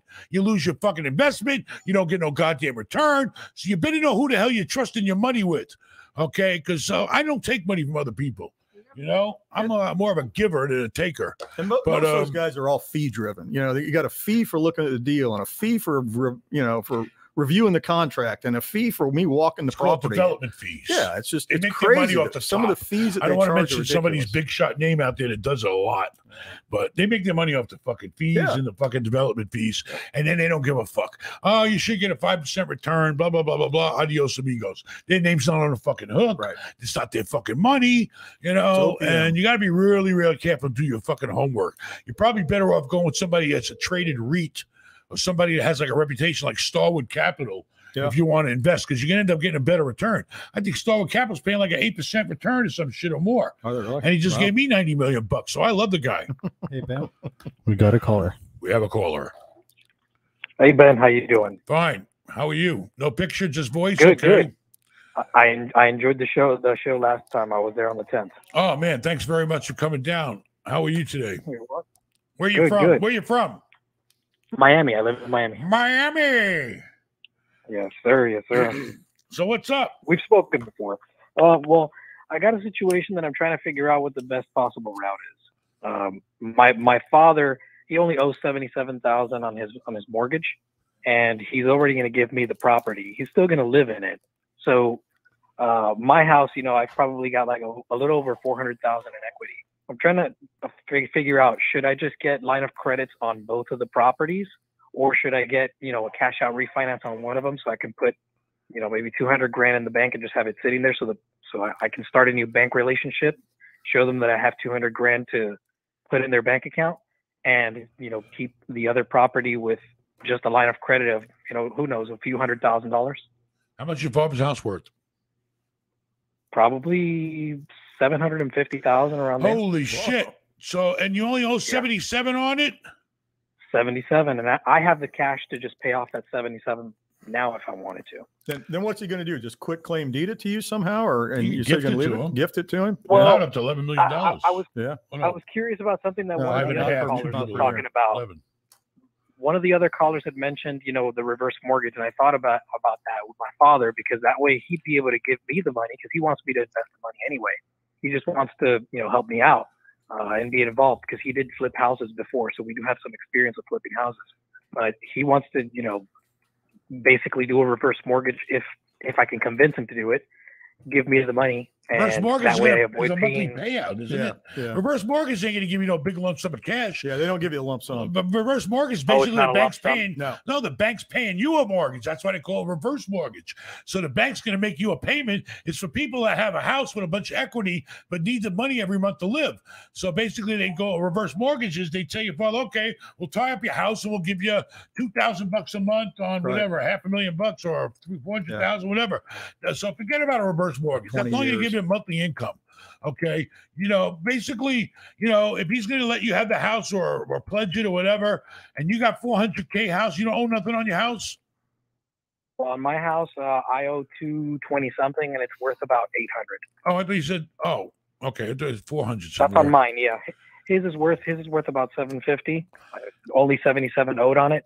Mine is about 800, a little bit more before the prices started going down, but 800, and I only owe 220 something on it. Yeah. That's Well, a but you lot of have an equity. income, don't you? You have an income, right? I own a business, yes, and I pay myself $100K a year. I don't want to pay too much income tax. You know, if I was you, I mean, do you know what you want to buy? Do you know what you want to reinvest in yet? That's a good question, because, you know, I'm stuck between multi-families and single-family houses, because down here in Miami, single-family homes are really popular because not a lot of people want to live in an apartment. Yeah, but they're You very know, you have to expensive. deal with all these rules, But they're very and all these expensive. approvals. Yeah, They're very and they're expensive really to expensive buy, right now. Exactly. and you can't cash flow that much. I already looked at it. Tough I mean, to I'm sorry. operate. I mean, houses Tough are to okay, but you manage. can't make no money. You know, that's the problem. So if I was you, just to begin with, how much cash you sitting on? Well, I mean, sadly, the last time you and I spoke, I lost all the cash that I had. I had it invested in Bitcoin, and I over leveraged, and Celsius crashed, and I lost like 300 grand. So you ain't got no cash right now? Well, I mean, I'm starting to recover again, but it's not a lot. You know, All I've right. got So, like you know, maybe 50 grand. basically, if you want to just secure yourself, let me tell you something. Right now is not a good time to buy. It's a time to look. No, I want to prepare. Yeah, I want to have the prepare I want to yourself. have the availability. of the Line cash. yourself up. So what you need to do is line yourself up. I would just go to a local bank, all right, and lay your cards on the goddamn table. You could try Valley Bank. They're a good bank. You know, sit down with a bank and lay your cards on the table and say, this is what I got. This is what my dad has. He's giving me the house. I got $1.3 million here in equity. I got a business. I make $100,000 a year. How much of a line of credit will you give me against those? And you can cross collateralize the two properties. Right. You know, put the two properties together. You might. What's the interest rate on the $220,000 you owe? 4.625. All right. Well, you're not going to get no better rate than that. So, you know, you might want to leave it there. You might want to pay it off. I don't know. You need to go sit down with a bank. And who do you bank with now? Anybody? Chase. Yeah, they're kind of big, but you could try them and see if they'll give you. You know, I mean, does your father have an income? No, he's retired. So what's he live off of? Income. What's he has like an IRA or whatever, or retirement income? No, my dad's an old guy, old Cuban guy. He didn't learn how to do any of that. So how does he pay his bills? How does he live? It's under the mattress. Oh, no, I don't. He makes about $1,000, and he lives very minimum. All right. Well, you know, it's probably better. His mortgage is only $500 a month. All right. Well, it's definitely better if you're the one that has the equity then in that house that he owns. So if he gives you the house, all right, gifts it to you, and you can take over and keep the mortgage for now until you cut a deal with the bank. You know, let him gift you the house, because once he gives you that house, you're now worth almost $700,000 more. Right. Plus the $6 that you got tied up in your own house, you're worth $1.3 million. You got a business that's probably worth X amount of dollars. You're paying yourself $100,000 a year. Lay your cards on the table, sit down, and go to a bank and say, hey, what can you give me? Maybe it'll be a HELOC. Maybe it'll be a line of credit. I mean, you know, that's what I would do. That's the only thing you can do. You know, sit down with a bank and lay everything on the table. But it's probably in your best interest if your father doesn't have an income to qualify. It's in your best interest for him to gift you that house. Yeah, you're just like one of the previous callers. You got a tremendous amount of equity. You're real estate rich and cash poor. And you know, the way to unlock that equity is a HELOC or some sort of a credit line on everything across the board. Borrow the money. That's what I'm looking for. I don't want to sell it. You know who I work with in Miami area? National City was good to me too. They're pretty reasonable to deal with.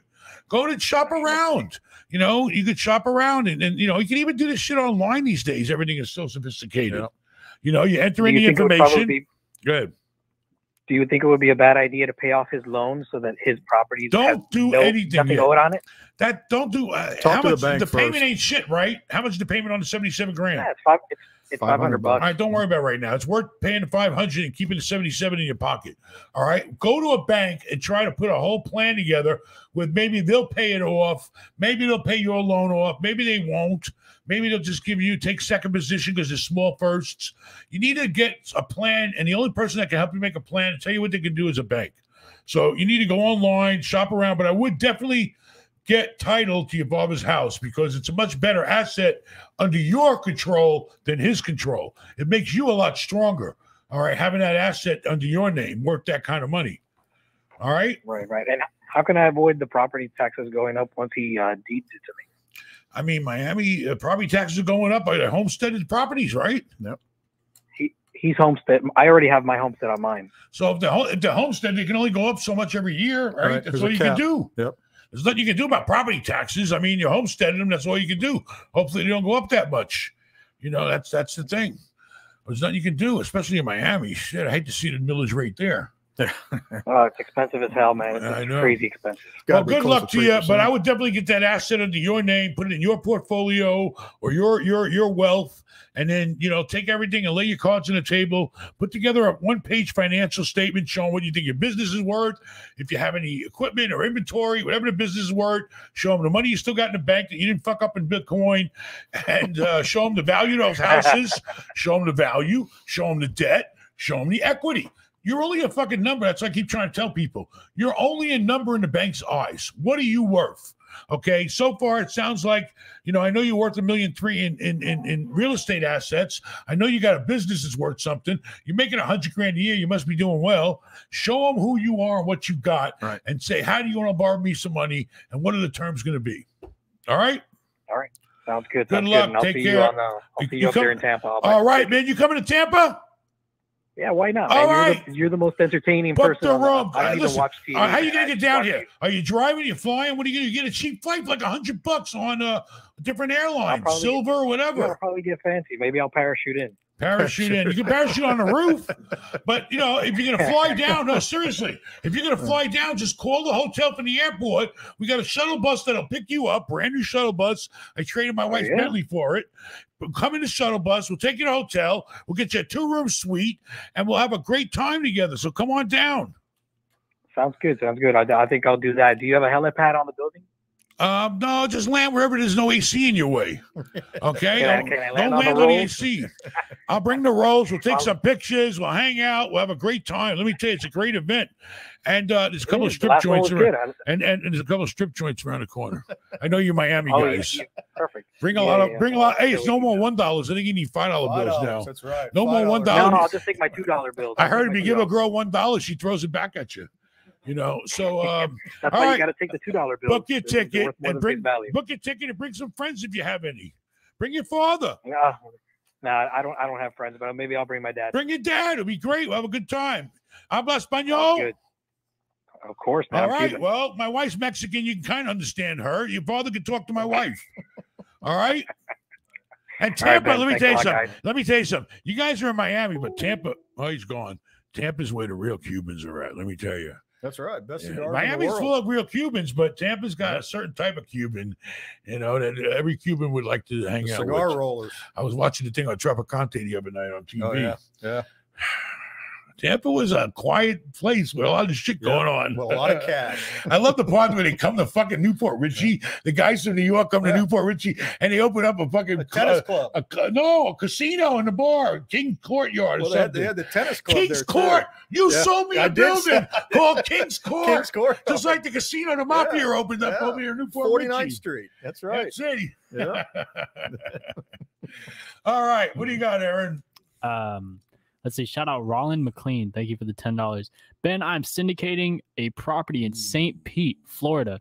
285 units, 26 floors from the ground up, mixed retail and residential, 6.5% perf, roughly 70% IRR. Individual return on investment or something. What is the best way to raise $40 million in equity? $40 million ain't going to do it to build 285 units these days. Is it? It's about 200 a door. That's probably equity. And then retail. And then, that's some grand card. Don't shit there, baby. Yeah, that's big numbers there. That's big time shit. Building it from the ground up. You better know what the hell you're doing, I hope.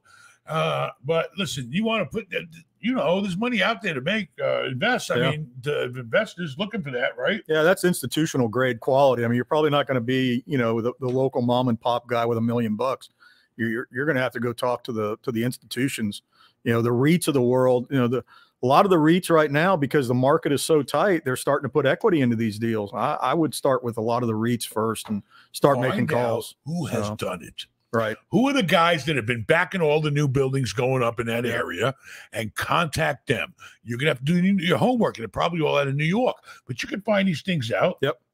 You got to find out. Look up who did the last deals. Do your digging, hire, whatever you got to do, because you're not going to get that money, like you said, from regular people. No. I mean, it's bits and pieces for condos. Yeah, the people buy condos and all that, but you want to build a $40 million deal, which I don't know. The land alone is going to be a fortune in St. Pete. Yeah. And 285 units brand new these days, 26 fucking floors. Oh, shit, that's a major project. Yeah, but you got to find out. You got to go with the people that are looking for that type. You got to find who has the appetite. You got the food. Now find the people who are hungry for what you got to eat or for them to eat. That's what you got to do. All right? You got to match. You got to be a matchmaker. Find the guys looking for those type of deals. The big developers, they'll steal it from you. But you got to find the investors. Who's investing in the big developers? Another thing you might want to think about is just spinning that deal out. I mean, there's a lot of developers out there that have the ability to do it that don't need you as a partner, unfortunately. Or give you a piece of it. And they'll give you an equity piece. That's true. And there's a couple of builders in this area who we've actually done deals like that with and stayed in deals and left our commission in deals and become partners with them over the years. Feel free to call me tomorrow. I've got somebody in mind that would, might even be looking at taking that deal off your hands. We got his number for John. Real simple. Rafal, you got a way to contact him? That's a super chat. That's a super chat. All right. Well, go to benmallah.com. What do they send in? AskBen and Ben Mallah or something? Yep.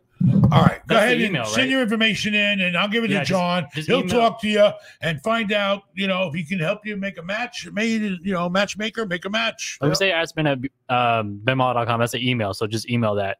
There you go. Ask Ben at what? At benmallah.com. Ask Ben at benmallah.com. And John will respond. We had a pretty nice property in St. Pete. We did. It was a tax credit. It was like a newer one. Wasn't it like how many floors? Wasn't that many floors. There were like 10 floors, I think. But it was nice. It was called something. The Portland Apartments. Yeah. Beautiful building. Oh, my God. Then you had the one over in Clearwater. But too, that was the a weird senior one. situation. Yep. That was an old Yeah, building. That was about 20 stories. Yeah, that was a nice building. Yeah, I lost. Everybody that bought those properties to me made money. Yeah. Which is fine. That's the way it works. Yep. Got to leave a little meat on the bone. Hey, well, you can't control the market. I didn't see the market going through the roof. Nobody did. So what are you going to do? I take some profit and move on to the next fucking deal. What are you going to do? What do you got, Aaron? Shout out Casey. Thank you for the $20. Ben, I just bought 1.6 acres commercial for to build a shopping center. I want to buy the surrounding 31 acres to build a mixed use property. What's the strategy to achieve that? Is it for sale first? That's the big thing. If it's not for sale, then you got to track down the owner. You got to do your public record search, find out who owns it. If it's multiple parcels, then you've got a real job on your hand. If it's 131 acre parcel, it's pretty easy. You call the guy up, say, hey, you want to sell it or you don't want to sell it? Do you have a plan to build the 1.6 acres? You do it now. That's the thing. Listen, I see a lot of people, they try to go too far and bite off more than they can chew too fast. You got 1.6 acres. It's fucking dirt, pardon my language. Build a shopping center, get it rented out, make a bunch of money, and then take that money and try to get the 31 acres. And while you're building it, try to find out if it's for sale. Try to get to the owner. Try to beat him down in price. But first, accomplish what you're setting out to accomplish. Get that. If you already bought the 1.6 acres, you got a building to build. And then you got to find tenants to fill it. So you got your work cut out for you. So get that done. And while you're doing it, try to look for a future opportunity. But get that done first. I mean, that's where your money's sitting at. You got the equity in that already. You already have a plan in place. 1.6 acres, whatever you paid, you got the money tied up. You got to have construction costs, all that shit. All right. Samuel Sanchez, thank you again for the super chat. He said, thank you for the realtor advice. Hypothetically, where can I find your old partner's information on Sausalito Place? Look him up. What the hell's the address? I forgot. I wasn't alive. All right. I don't know if his address will come up on his name. I don't think so. Go to Ben Mallah. Go also send us a freaking send an email at AskBen at benmallah.com. And then I'll get you some sort of contact for him. Okay. If you're really in San Francisco and you're an agent, and I want to know who you're working for first. Send me who you're working for, who's holding your license, because he ain't gonna give it to nobody that he ain't giving it to no Century 21. He's gonna give it to somebody that can move that damn house. And I think he's looking for like $5+ million. I don't know, maybe it's worth more. All right. So and he's harder to deal with than Ben. I'm gonna tell you that right now. He met us both at the same time. And I think he was happy that I got rid of him. I like Mark. Mark's a great guy. He's a pain in the ass. He's a lot of fun to be around. Not no more. He's 20. Especially after a couple of tequilas. He's a really really good to be around. He liked to drink, boy. He liked to drink. All right, well, get a hold of us, but you better show me who you are before I try. I can't just throw you. I can't throw you gold unless I know you got a gold cup to catch it. Oh, sorry, can't believe I missed this. IGH Properties, thank you for the $300. IGH, man, thank you. IGH is a great guy, and I hope he comes down to the show in Tampa. He's got time. But he may be too busy because he got the new girlfriend, and I don't know if he's got time for me anymore. But he brought her, and it was great meeting them both. But he's a great guy. He's heavy into real estate, and he's our #1 viewer, and he's always giving us support. Loyal. He's helping you buy your goddamn house, Polak. He sure is. He's the reason why you'll be able to save a down payment. That's right. So thanks a lot. And this time we're going to spend more time together because we're only going to do one show. We're going to be in my own neighborhood, and we'll be able to hang out. And this time, the Polak will buy you dinner instead of you buying him dinner, you cheapskate. I'll buy a lunch. He'll probably buy. You know what he'll do? He'll buy you dinner at the hotel where it's free and charge it to me. I know how you work, Polak. Charge to a room. All right. Well, IGH, thanks a lot. You're the best. Man. And I hope you come down on October 15th to hang out with us. All right. Shout out, hello, thank you for the $10. Ben, I'm buying a 15 unit for $850,000. Good price. The That's a mortgage is $6,500 a month, and rent is $8,500 a month. How much money do I need for the upkeep of the property? Is it a good deal? Built in 1930s in Okay. in okay shape. I was thinking of Oklahoma. Yeah. In okay shape needs work. I was thinking, but yeah, in okay shape. Needs work. I mean, upkeep, John. I mean, you know, he's getting $8,500 a month. He's giving up 65 to the mortgage. You only up for $2,000. Yeah, that's Why a is your little mortgage steep. so high? 6% interest rates. Look. I mean, you know, you only got a couple of grand to work with. I hope your taxes and insurance are included in that fucking mortgage. Probably. And why Yeah. $8,500? You should be getting. Where the hell is it? That's only $500 a month, right? Yeah. That's only like $600 a month. Yeah, first thing I do is start raising rents. I mean, if you can raise rents, you really need to raise rents. Yeah. I hope you're in a place where you can raise the damn rents, because those rents today's day, the building's 1930s. It sounds like the fucking rents of 1930 almost. You need to get up to the, you know, see if you can raise the rents, fix the place up a little, get some more money out of it. Because if your mortgage, I hope it includes taxes and insurance. If it's $6,500 a month, you only got a couple of grand coming in. You got to have other expenses. You got to have, like, I hope you're not paying the fucking water and the sewer and the garbage and the landscape. And, you know, I mean, 15 units isn't a lot of money to expense, but you ain't got a lot of cash flow in that fucking thing. You get 4 units that go vacant and you're negative. Oh, yeah, fucked. Yeah. You know, you got to raise those rents somehow. Otherwise, you better dump it and sell it. Let the next guy buy it and maybe get your money back. I don't understand. It must be in a depressed area or you're not raising rents. It's got to be one of those two things. Yeah. So get busy and find out, or get rid of it if it ain't cash flow. I hate owning real estate. Doesn't cash flow. It makes no sense. Like you're working for fucking free. It's like buying land. You know, what's land do for you? I know. It's crazy. Unless you're going to develop it, there's nothing to it. I like buying properties that come with land, and I cut off the land and sell it. As a I bonus. did that at Hacienda de Ybor. As a bonus. All right. I sold the land for $1 million. It was just dirt sitting there next to a building we didn't need. Yeah. You know who I sold it to? The relatives of the Traficante. They like parking. They're in the parking business. They had to protect that They're parking legitimate lot. now. They're in the parking business. Maybe there was a reason they paid you $1 million. They had to protect that area from being maybe, developed. Yeah, maybe there's something under the ground I didn't know about. That's right. All right. We don't want to talk too much about them. They'll come after me. Yep. All right. Shout out Miss Pingo. Thank you for the $4.99. Mas Pingo. I didn't hang up. Rafal hung up on me. Rafal, you hung up on the Cuban. I stay away from those Cubans. Come on down to Tampa, man. You make a nice cigar for you. You can roll a cigar. You can have a good beer down here, Cigar City beer and all that shit. Yeah. You hit the strip clubs. You know, it's Tampa. It's like Cuba used to be before Castro came. Before Castro. That thing's working, right? Okay. What do you have? Another caller? Yeah, so I'm trying to put one more all caller. night. Get the callers going. He ain't gonna sit here all night. He's got to get to his club. Yeah, that's the last caller. Yeah, I got to get to the club. Yeah. Hello. Yeah. Hello. Hello. Can you hear me now? I can hear Can you you now. hear me, Ben? I can hear you. Who is this? Sound familiar? This is Anthony, Ben. Nice to speak with you. I'm a big fan. Hey, I appreciate it. Thanks. What's going on? Okay, I want to ask you how I should move forward. I'm going to explain to you the scenario real quick. I have 2 properties.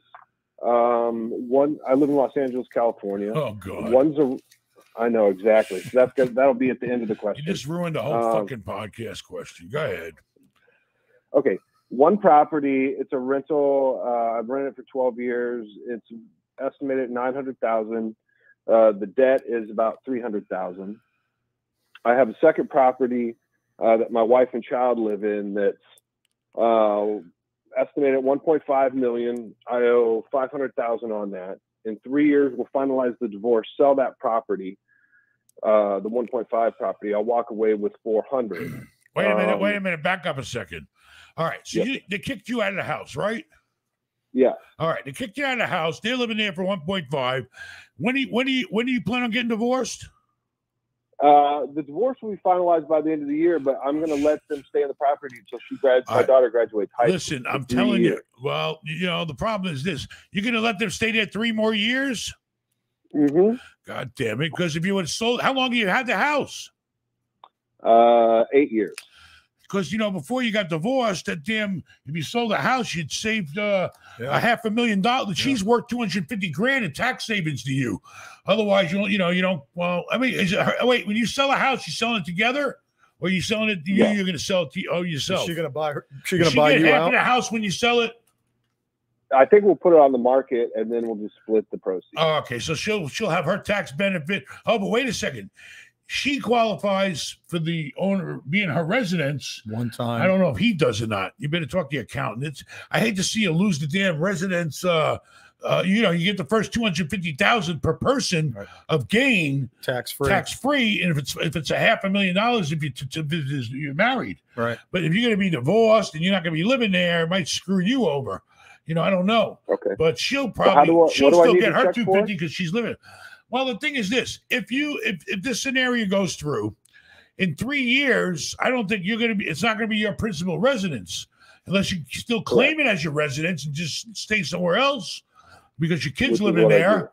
You might want to, because the point is this: if you sell that house tomorrow and you got $1 million gain, you only got to worry. How much did you pay for the house? $750.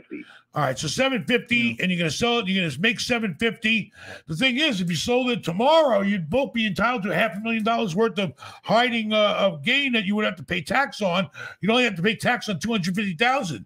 But if she stays living there and they don't mess around with that tax, which they won't, I don't know if you're going to be able to qualify unless you keep it as your personal residence.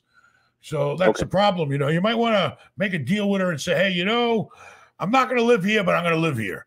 You know what I mean? I like that. I like that idea. Because if it's still your personal residence, then you get qualified for your personal residence sale in 3 years, and you'll save the tax. But you may not be able to save it if you don't have it as your personal residence. So anyway, fine. 3 years, you're gonna let them live there, and you got $1 million of equity tied up in the house between the both of you. What else you want to do? What else is the story? Okay, so in 3 years, I'm gonna sell that house and get the about 400,000, 500,000 out of that, and then I have in the rental property. I live in an apartment in a third place, so in the rental property I have about 600,000 in equity. Now, to make the big real estate move, which would either be potentially buying a larger apartment building, or that's my question for you. How much would I qualify for a loan? When I do make this move with these two, should I refinance the rental property, or should I sell the rental property and then have both cash? Let me ask you a question. You're talking about a house that you're renting out, right? Yes. It's only one single house, right? One single house. How much are you cash flowing right now? $400 a month. So, and does anybody else own that house with that rental house with you? Is it yours? It's premarital asset. All right, I dump it. What the hell you want to? For $400 a month, you get your hands on $600,000 right now? Yeah, that's crazy. Okay. Well, not only that, but think back also that if you and your wife were to sell the house that you have together now, you would get the tax break on it as well, and then pull that cash out at the same time. You'd be further ahead. His wife wants to stay until the kid graduates high school, right? That's what I'm thinking. Your wife wants to stay there until the kid graduates high school, right? Yes. I'm in the same boat. I'm in the same boat. I got 3 years. I'm waiting for the kid to graduate high school, except my wife won't let me. She won't leave me. We're going to get on a boat and sail away. You didn't know that. You didn't know that, Aaron, did you? All right. You're just learning that right now? Keep it nice. Keep it nice. Hey, but listen, seriously. I don't understand why you're sitting on a house that's making you, if you're lucky, $5,000 a year on $600,000. All right, the $600,000. If you stuck in a tax-free muni bonds, you could get $30,000 a year right now. Yeah, I mean that's crazy to hold a house for $6,000 a year when you get because you know what's going to happen. You better hurry up. Even in California, interest rates are up. Mortgages are all year low for applications. People aren't borrowing money. They don't qualify as much because interest rates went up, and that value might come down from that 900 even in California. But the point is, it makes no sense why you're sitting on a house that makes you $500 a month when you can have how much money you got in the bank right now. And I won't tell your wife. Only about $100K. Holy shit! You could have $700K. That's crazy. Now you're I know, $700K. You can go out and buy some multifamily. Married. I couldn't sell it while I was married. Oh yeah, when you get divorced. Well, I thought it was outside. I thought it wasn't part of your divorce. It was before you got married. That house. Yes, the house is a premarital asset. Yes. All right, so why can't you sell it now? Is she going to get pissed, or what's the problem? I mean, I don't want to do this. Oh, you don't want to have the finalized. All right, so when did you get divorce finalized? It's supposed to be December 20th. All right. Well, wait a couple of months. Big deal. Wait a couple of months, dump the house, and then have a party. All right. You got divorce. You got 700 grand in the bank, and you're ready to rock and roll, baby. So okay, so I sell that property. I got 600. I have 400 from the one when they sell. Well, that's 3 years from now. Who's got time to worry about 3 years from now? You're stuck. Well, Your kid's got to stay there. Leave it alone. I want to have more money to buy a $1 million unit, or like how much can I qualify if I sell that? Do you think? And I mean, the point is, if you got 600, you say you got 100 grand in the bank is 7, right? Well, let's just say you take the 6. Let's say you 1031 that sucker. You could 1031 that sucker into about a $3 million deal. Right. All right. You could buy up to $3 million with 600 grand down. All right. And still keep the equity in your house, keep your 100 grand in the bank. And there you go. You're sitting like a fat rat. Okay. So you think that's the move, sell the other property, and then should I combine, do you think, the two properties in one larger property, or if I can get $3 million? In California, you're going to be happy to find any fucking deal you can. I mean, you're in Los Angeles. I don't know where the hell you're going to find a deal at. You may have to go all the way between Los Angeles and go far out. I don't know. Yeah, that's probably that's probably a duplex in Los Angeles. I mean, I don't know what you're gonna do in California. I mean, I can't help you there, but at least get your hands on 600 grand. Put it in some tax-free municipal bonds. Let it sit there at no risk at $30,000 a year tax-free, and then keep looking for the right deal. And then in 3 years, you worry about the house and the ex-wife. All right. I appreciate it, Ben. All right, Stay man. well. Thanks for the call. I appreciate it. Thanks. Good luck. All right. Are we done? We have 7 more super chats right now, so let's bang through these. Shout out Carlos Caesar. Thank you for the $10. Shout out Rich. Thank you for the $5. Hey, Ben, I'm trying to build a horse ranch with a solar farm from the ground up. Any help funding? Any help funding? I don't loan money. I only borrow it. I'm sorry. And a horse ranch with solar farm. A solar farm. What are you going to do? You going to raise electricity there? Is that what you're going to farm? Have a bunch of panels? I mean, listen, that's way out of my league. But, the best way to find people that want to fund you in deals like that, he lives next to a horse farm. I do. Where does he go to get money for a horse guy? I don't know. You got to find people that want to invest in that type of product or business. Right? Call Joe Biden. They're loaning on the green stuff right now. Anything get a green. Business plan and put it in front of other people that are doing the same thing that you want to do. Go to other horse farm ranch guys and other people that are doing what you want to do. Hopefully you're copying somebody else, and put a plan together showing how the numbers work, and you identify the location. This is how much you need to put it together. This is how much you think it's going to make. Put a business plan together and then present it. Honestly, you could go to SBA if you really, it's not crazy to say, it doesn't hurt to try. They'll show you how to put a business plan together. They'll tell you why they can't loan you the money and what you got to do to get the money. Yeah. Go to SBA. Look them up. Go on the line to the government. The government's got money for that stuff. He's right, but he said Biden. What's the farm bank? There's a bank out there that just nothing but they loan FDA. They got everything. Yeah. But go to SBA because you want to develop a business. Okay, so put the plan together and see what SBA says. They might want to loan you the money. They may have money to a loan on that. All right, shout out Michael. Thank you for the $4.99. What are your thoughts on bridge loans? I am a broker and I'm now offering them. #hungry. He's hungry. I think. I mean, bridge loans are bridge loans. I mean, if you want a loan, you want to broker out bridge loans to people. I mean, you got to find the people who need the bridge loans. I bridge myself. But it's right now. It's a very, very good time to offer bridge loans, short-term financing, because people need the money quick. Yep. And if you can prove to people you need the money quick, you get them the money quicker than a fucking bank takes. Then it's positive for everybody. Yeah, I probably get 10 emails a day from brokers saying, "Hey, we can bridge money all over the place." You got to find the market that has an appetite for what you got. You got to get with brokers like John Burpee, who know guys that want to buy shit that need a little help to close the deal quicker or need a little money or something, You got to get the broker. Let me tell you something. The brokers know everything. They know the people who are buying. They know the people who are selling. They know, where they can put two people together. His job is to take two people, put them together, and make a marriage. He's a matchmaker. Match.com. There you go. All right. Is that how you found your wife? Let's see. I did find her. I was surprised when I met your wife. We did meet on the how internet. Did you score that? I mean, I married way out of my league. I know that. Yeah, we both did. But I went for the young. She didn't know that much, so I got lucky. I went after the innocent. All right. What does it say, Aaron? Let's see. Shout out Jesus. Thank you for the $4.99. Ben, will you only do interest only loans still, even with rising rates? I had a great time in Fort Lauderdale. Thank you for all the information shared. Well, thanks for coming to Fort Lauderdale. I really appreciate it. Listen, I'm doing interest only. Even more, I need them now because I can't afford to pay principal. The goddamn interest rate went up. Yep. So now I got even less money to play with. So I need to really do interest only because I need the cash flow to pay the extra money I'm paying the bank for interest. It's crazy. So I hope everybody comes down and feels sorry for me and come to our show on the 15th and book a room. We need the revenue. Help pay Ben's mortgage. I ain't no shame in my game.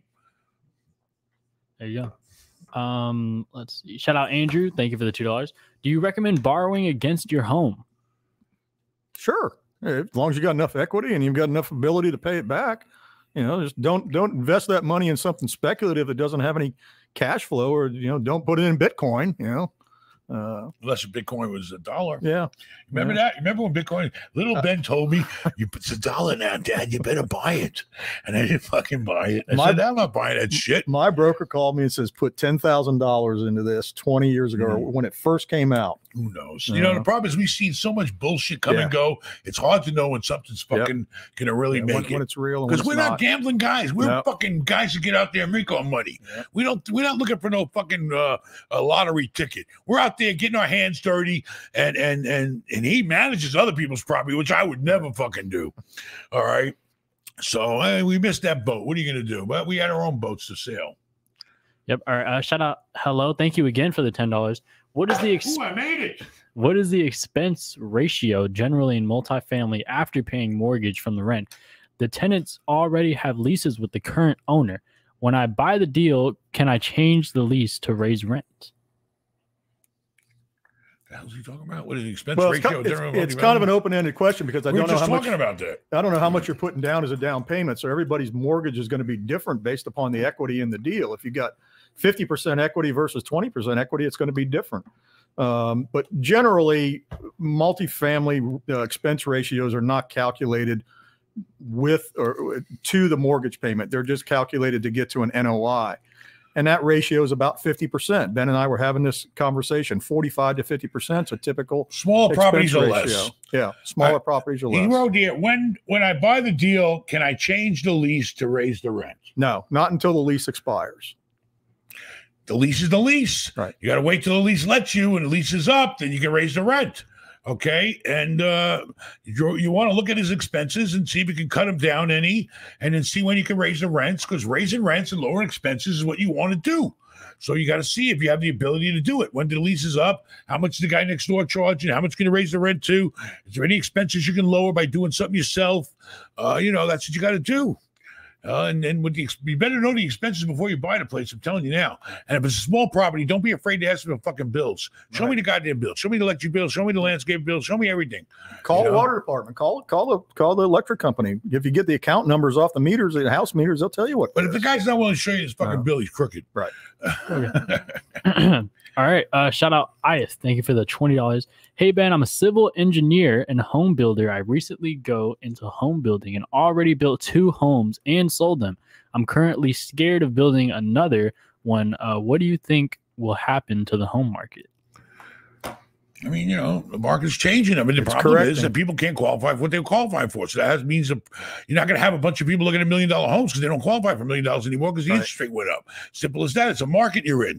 If you can't build houses cheap enough to where you can sell them, then you better be careful, because what happens to guys like you in this type of market is they get upside down in the fucking house because they can't sell it for what it costs them to buy and build it. Yep. So you better be careful. You better know your market and know what your costs are, because you may have to take a pause on building homes right now. You know, that's why I like building rental properties. Try your game in a duplex, because at least a duplex, your money's guaranteed. The rents are going to come in. You can fix your interest rate. You know what your return is going to be every month. So you can offer somebody a guaranteed return. It's based on cash flow to value. So, you know, that determines the value of the property. I think one of the easiest ways to answer this question is, I mean, look what Pulte and these other home builders are doing now. They're already cutting the prices of their inventoried homes to move them off the market. So that'll tell you right there, they're already seeing a 10, 12, 15% decrease in the market in their particular subdivisions. Always follow the big shots. Yep. Do your homework, but you better stop building, because the home market rates have gone double and prices have got to come down. It's logic. It's no way around it. Okay. Unless you can find some area that's growing now, like at Amazon's going up, or you follow the big boys. If I was a small home builder, all I would do is follow the big boys. They do millions of dollars worth of research, finding out where places are growing, where, you know, places are developing, and then go out there and verify that it's still growing, and then build right next to them, because there's always these little parcels left that they didn't want or they couldn't use. So you could kind of ride on that coattail. That's what I always looked at. The Amazon effect is not just for retailers. The Amazon effect also affects real estate and workers, and employment and everything else that goes along with it. I look at workforce housing. If you can build that at a good price, you ain't got to build it fancy. You build it somewhere where it has a big demand, and you're solid and safe because you got the rent coming in. Then you can refinance it and pull that money out after you finish the thing and rent it out. And hopefully, you know, you'll have something you own for free because you're a contractor and built it. So you got 20% ahead of the game. You're a contractor, 20% ahead of the game. You got 20% equity. You got free equity. So, you know, that's what I would look at, doing small multifamilies or build where other guys, where it's growing, and other builders are doing big shit still. Go find a guy that had the lot next to the 350 units. Yeah, there you go. What? Shout out Carlos. Thank you for the $4.99. What advice do you have for a new real estate agent who wants to get into multifamily and commercial in North Jersey? North Jersey. Learn your market. That's the easiest thing. You know, you've got to learn the market. You're a new guy coming into the business. You really don't know that much. And, you know, getting into it, get hooked up with a brokerage firm that is going to allow you to learn what you need to learn and become an expert in that field. Again, you're never going to control the entire state of New Jersey. You're never going to control, you know, Newark. You got to look for a niche in that area that, you know, you can become the kingpin of that market. Find the guys that are doing the deals in that area. All right. Find the Jersey boys that are making the money. Go to a big firm. Don't fool around. Go to a goddamn big firm that gets automatic listings given to them because of their name, and join a team. Come in at the bottom of the totem pole and work your way up. I know guys, when I met you, those fucking guys are millionaires today. Just like you are, multi-millionaires, because they started at the bottom. They were kids when I met them. Now they're fucking big shots. They don't even take my call anymore. All these, you know, what's his name? I can name a ton of them. Think about all the guys that worked for me. They're now at other firms. There you go. And, you know, they learned from you and moved up and moved on, up. you know? I mean, you know, go somewhere you can grow. All right. And grow with people that are already in the business, making money. So you're walking into opportunity. And then they pull you in, they teach you the ropes. You wear your nice suit, and you get to work and do whatever the hell they tell you to do, because they've done it and they know what they're doing. And eventually you'll grow just like they grew. I mean, I know, like Jason Stanton, he was a fucking kid when I met him. Jason's a great guy. You know, he's a great guy. broker. You know, there's a ton of, I can name 100 of them in Tampa. All right. Shout Casey out Bell. Mass Pingu. Thank you for Casey started with me. Thank you for the $20. Ben, I forgot to mention that the loan I have on my house isn't under my name, but I am the sole person on the deed. Should I get a loan for my house that I owe $225 on, or for my dad's that I owe $77 on? I don't know. What is he saying? He forgot to mention the loan that he has on his house. Well, whoever's name is under, you know, you can make sure that, you know, I mean, I hope you're making the payments, because it doesn't matter whose name under it. They're going to take a house away if you don't make the payments. I mean, but you're the only one on the deed. I don't understand how he's on the mortgage on the deed. Maybe he bought it subject to. I bought properties like that before. I take the mortgage, and I'll make believe I'm you, and I own the property. Here's your money, go away. I mean, you know, the point is, it doesn't change things. You owe the money on the house. Okay, that's the fact. Whether it's under your name or somebody else's, it's recorded against the house. All right, so that's your, you know, still encumbered. You're in the same boat. It doesn't matter, you know. So what does it say? And your dad's owns the 77. All right, we'll figure out a way you can borrow money, even pay off the 225. It's not in your name, and get rid of that, and then get a new loan and more some. Sounds like he needs to have a personal consult with you on that one. If you need if you want to do a call with him, you go to benmallah.com/shop and then just click a consult. We have 15-minute, 30-minute, 30, 45 an hour. I don't care. God damn it. There we go. All right. Shout out Anthony. Thank you for the $4.99. Trying to open a gym around 4,000 to 5,000 square feet. How much do you think a square foot a square foot would be responsible in a retail location? Or is that supposed to say? Yeah, well, it depends on the market. You know, I mean, you can, Fifth Avenue in New York City is going to be $1,000 a square foot. Pinellas Park is going to be $12 a square foot. Depends on the market. Best thing to do is just start looking at the market in your area. Call a couple of brokers in that area. Ask them questions. Look on LoopNet. Look on CoStar. Look on Crexie. It's like looking for an apartment. It's like anything else. Just do your background research and find out what that area is leasing for. It'll tell you real quick. You can come up with the comparables and give you an idea of exactly where that market's at. Yep, and find out what they're willing to give you. Listen, if you're going to take over a 5,000 square foot space, and then they have a vacant space, they're going to be hungry. Yeah. So you got to do some negotiating. TI, you find out how much free rent they'll give you, tenant improvements, all that. Yeah. I mean, but do your homework, go out there and shop around for the best location. Listen, retail and gyms. Listen, I own a lot of gyms. I got LA Fitnesses, I got eSport, which is the same damn thing. I got Planet Fitnesses, I got all that shit. We're getting ready to buy a brand new something. I mean, gyms are great, but it's all about location. Right. Okay. You better buy that sucker where there's a lot of people that have easy access to come there to your gym. There better be a whole 1,000 apartments around you or a shitload of people. It's mostly people in apartments that do go to the gym a lot, but maybe homeowners. But anyway, the point is you better make sure it's the right location. Okay. And hopefully, and then make sure you try to get the property at a discount. Find out what the market is and offer them less. Right now they're desperate. If they're sitting with an empty place, let me tell you, if I'm sitting with empty fucking retail, I don't sleep at night. It drives me nuts. I had a fucking place that was 20,000 square foot empty. I was losing Clearwater, wasn't it? Right here in Largo. Yeah, it was a fucking shoe carnival that bailed on me. Yeah, I remember COVID killed their ass. Yep. And then I was sweating, because I got to pay the fucking cam for them. Yep. And then I'm losing 20 grand in rent. Yeah. I was losing $250,000 a year off that fucking empty space. Luckily, Aaron's rents came. Aaron's rents came and took it over, and it's great. All right, thank you, Ben Salzor. Mattress Thank you for the bailed on super me. chat. Yeah, Mattress bailed on me. Now I got it off of Donna's doing a build out. Took me a year to fucking re-rent it. That's the out parcel over there. Isn't Yeah, it? right. Let's get through those super chats. I'm gonna wrap it up. Thank you, Matt. Appreciate the $1.99. Can I pay cash for car for my business and use as an expense? I mean, you can write off your car. Don't they have this thing where you buy these heavy duty vehicles or some shit? Yeah, You're over a weight depends limit, you get even more write off. Depends on the tonnage. Yeah, All gross tonnage. I mean, any expense you have that you're using for your business is a write off expense. Talk to your accountant, and then he'll depreciate. If you pay cash, he'll depreciate your car as something over the life cycle and get you the credit on it. Right? Don't go too crazy because you don't want any problems with the IRS. Yeah. Well, that's just Talk to your common accountant. knowledge. I'm not going to give you accounting, but tell your accountant how much you're paying for the car and how he can, write it off, the mileage, the gas, the maintenance. If you're using it for work, me and little Ben today we sat down. We got about a dozen fucking cars that think we're paying for, trucks and this and that. Yeah, we have to have for our business. So it's an expense. Yep. But talk to your accountant and let him handle any tax return. We got a fleet of maintenance trucks is the same way with us in a management company. So. Yeah. All right. Shout out Andrew. Thank you again for the $2. Is a cash out refinance? But if you lease but if you lease it, the whole lease payment is right off of it, right? Correct. Is a cash out refinance or home equity loan better? What do you think? Depends on what you want to do. If you got the money to put somewhere right now, you need the goddamn money, you do a cash out.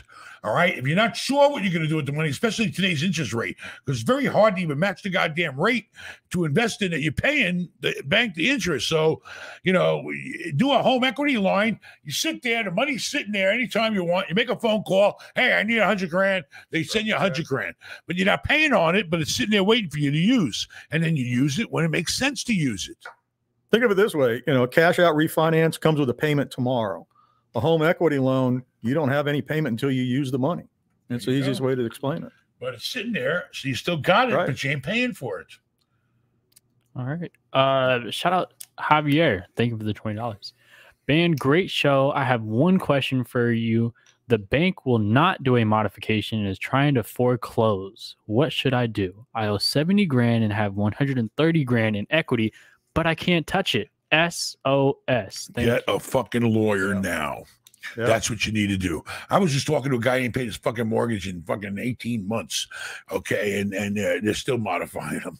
Listen, get a lawyer. If you got that kind of equity in the fucking property, you need to get a fucking lawyer that specializes in dealing with people in your situation.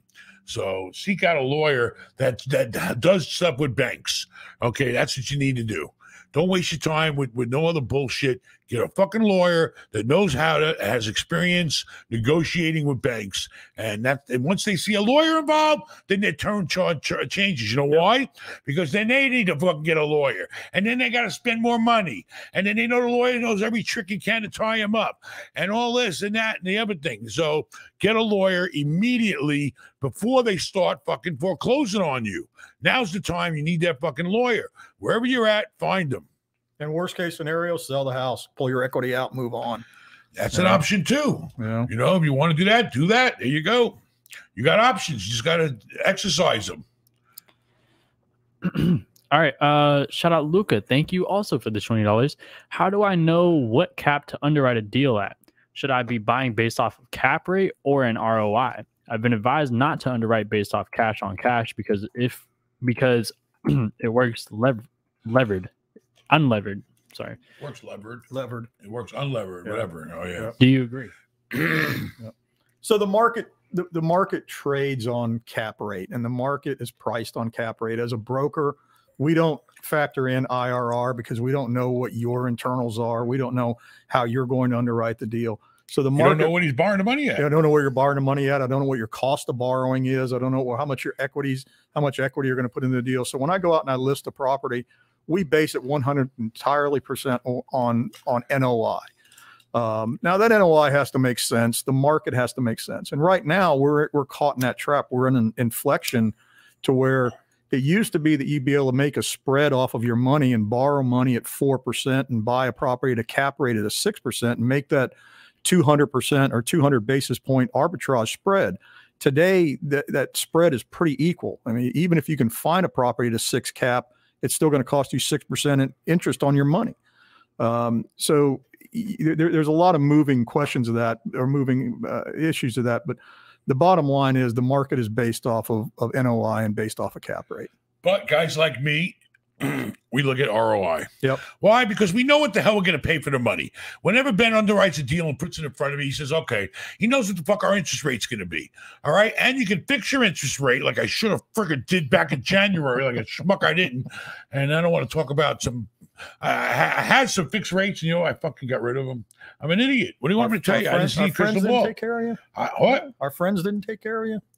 I had money with the big banks at 3% fixed.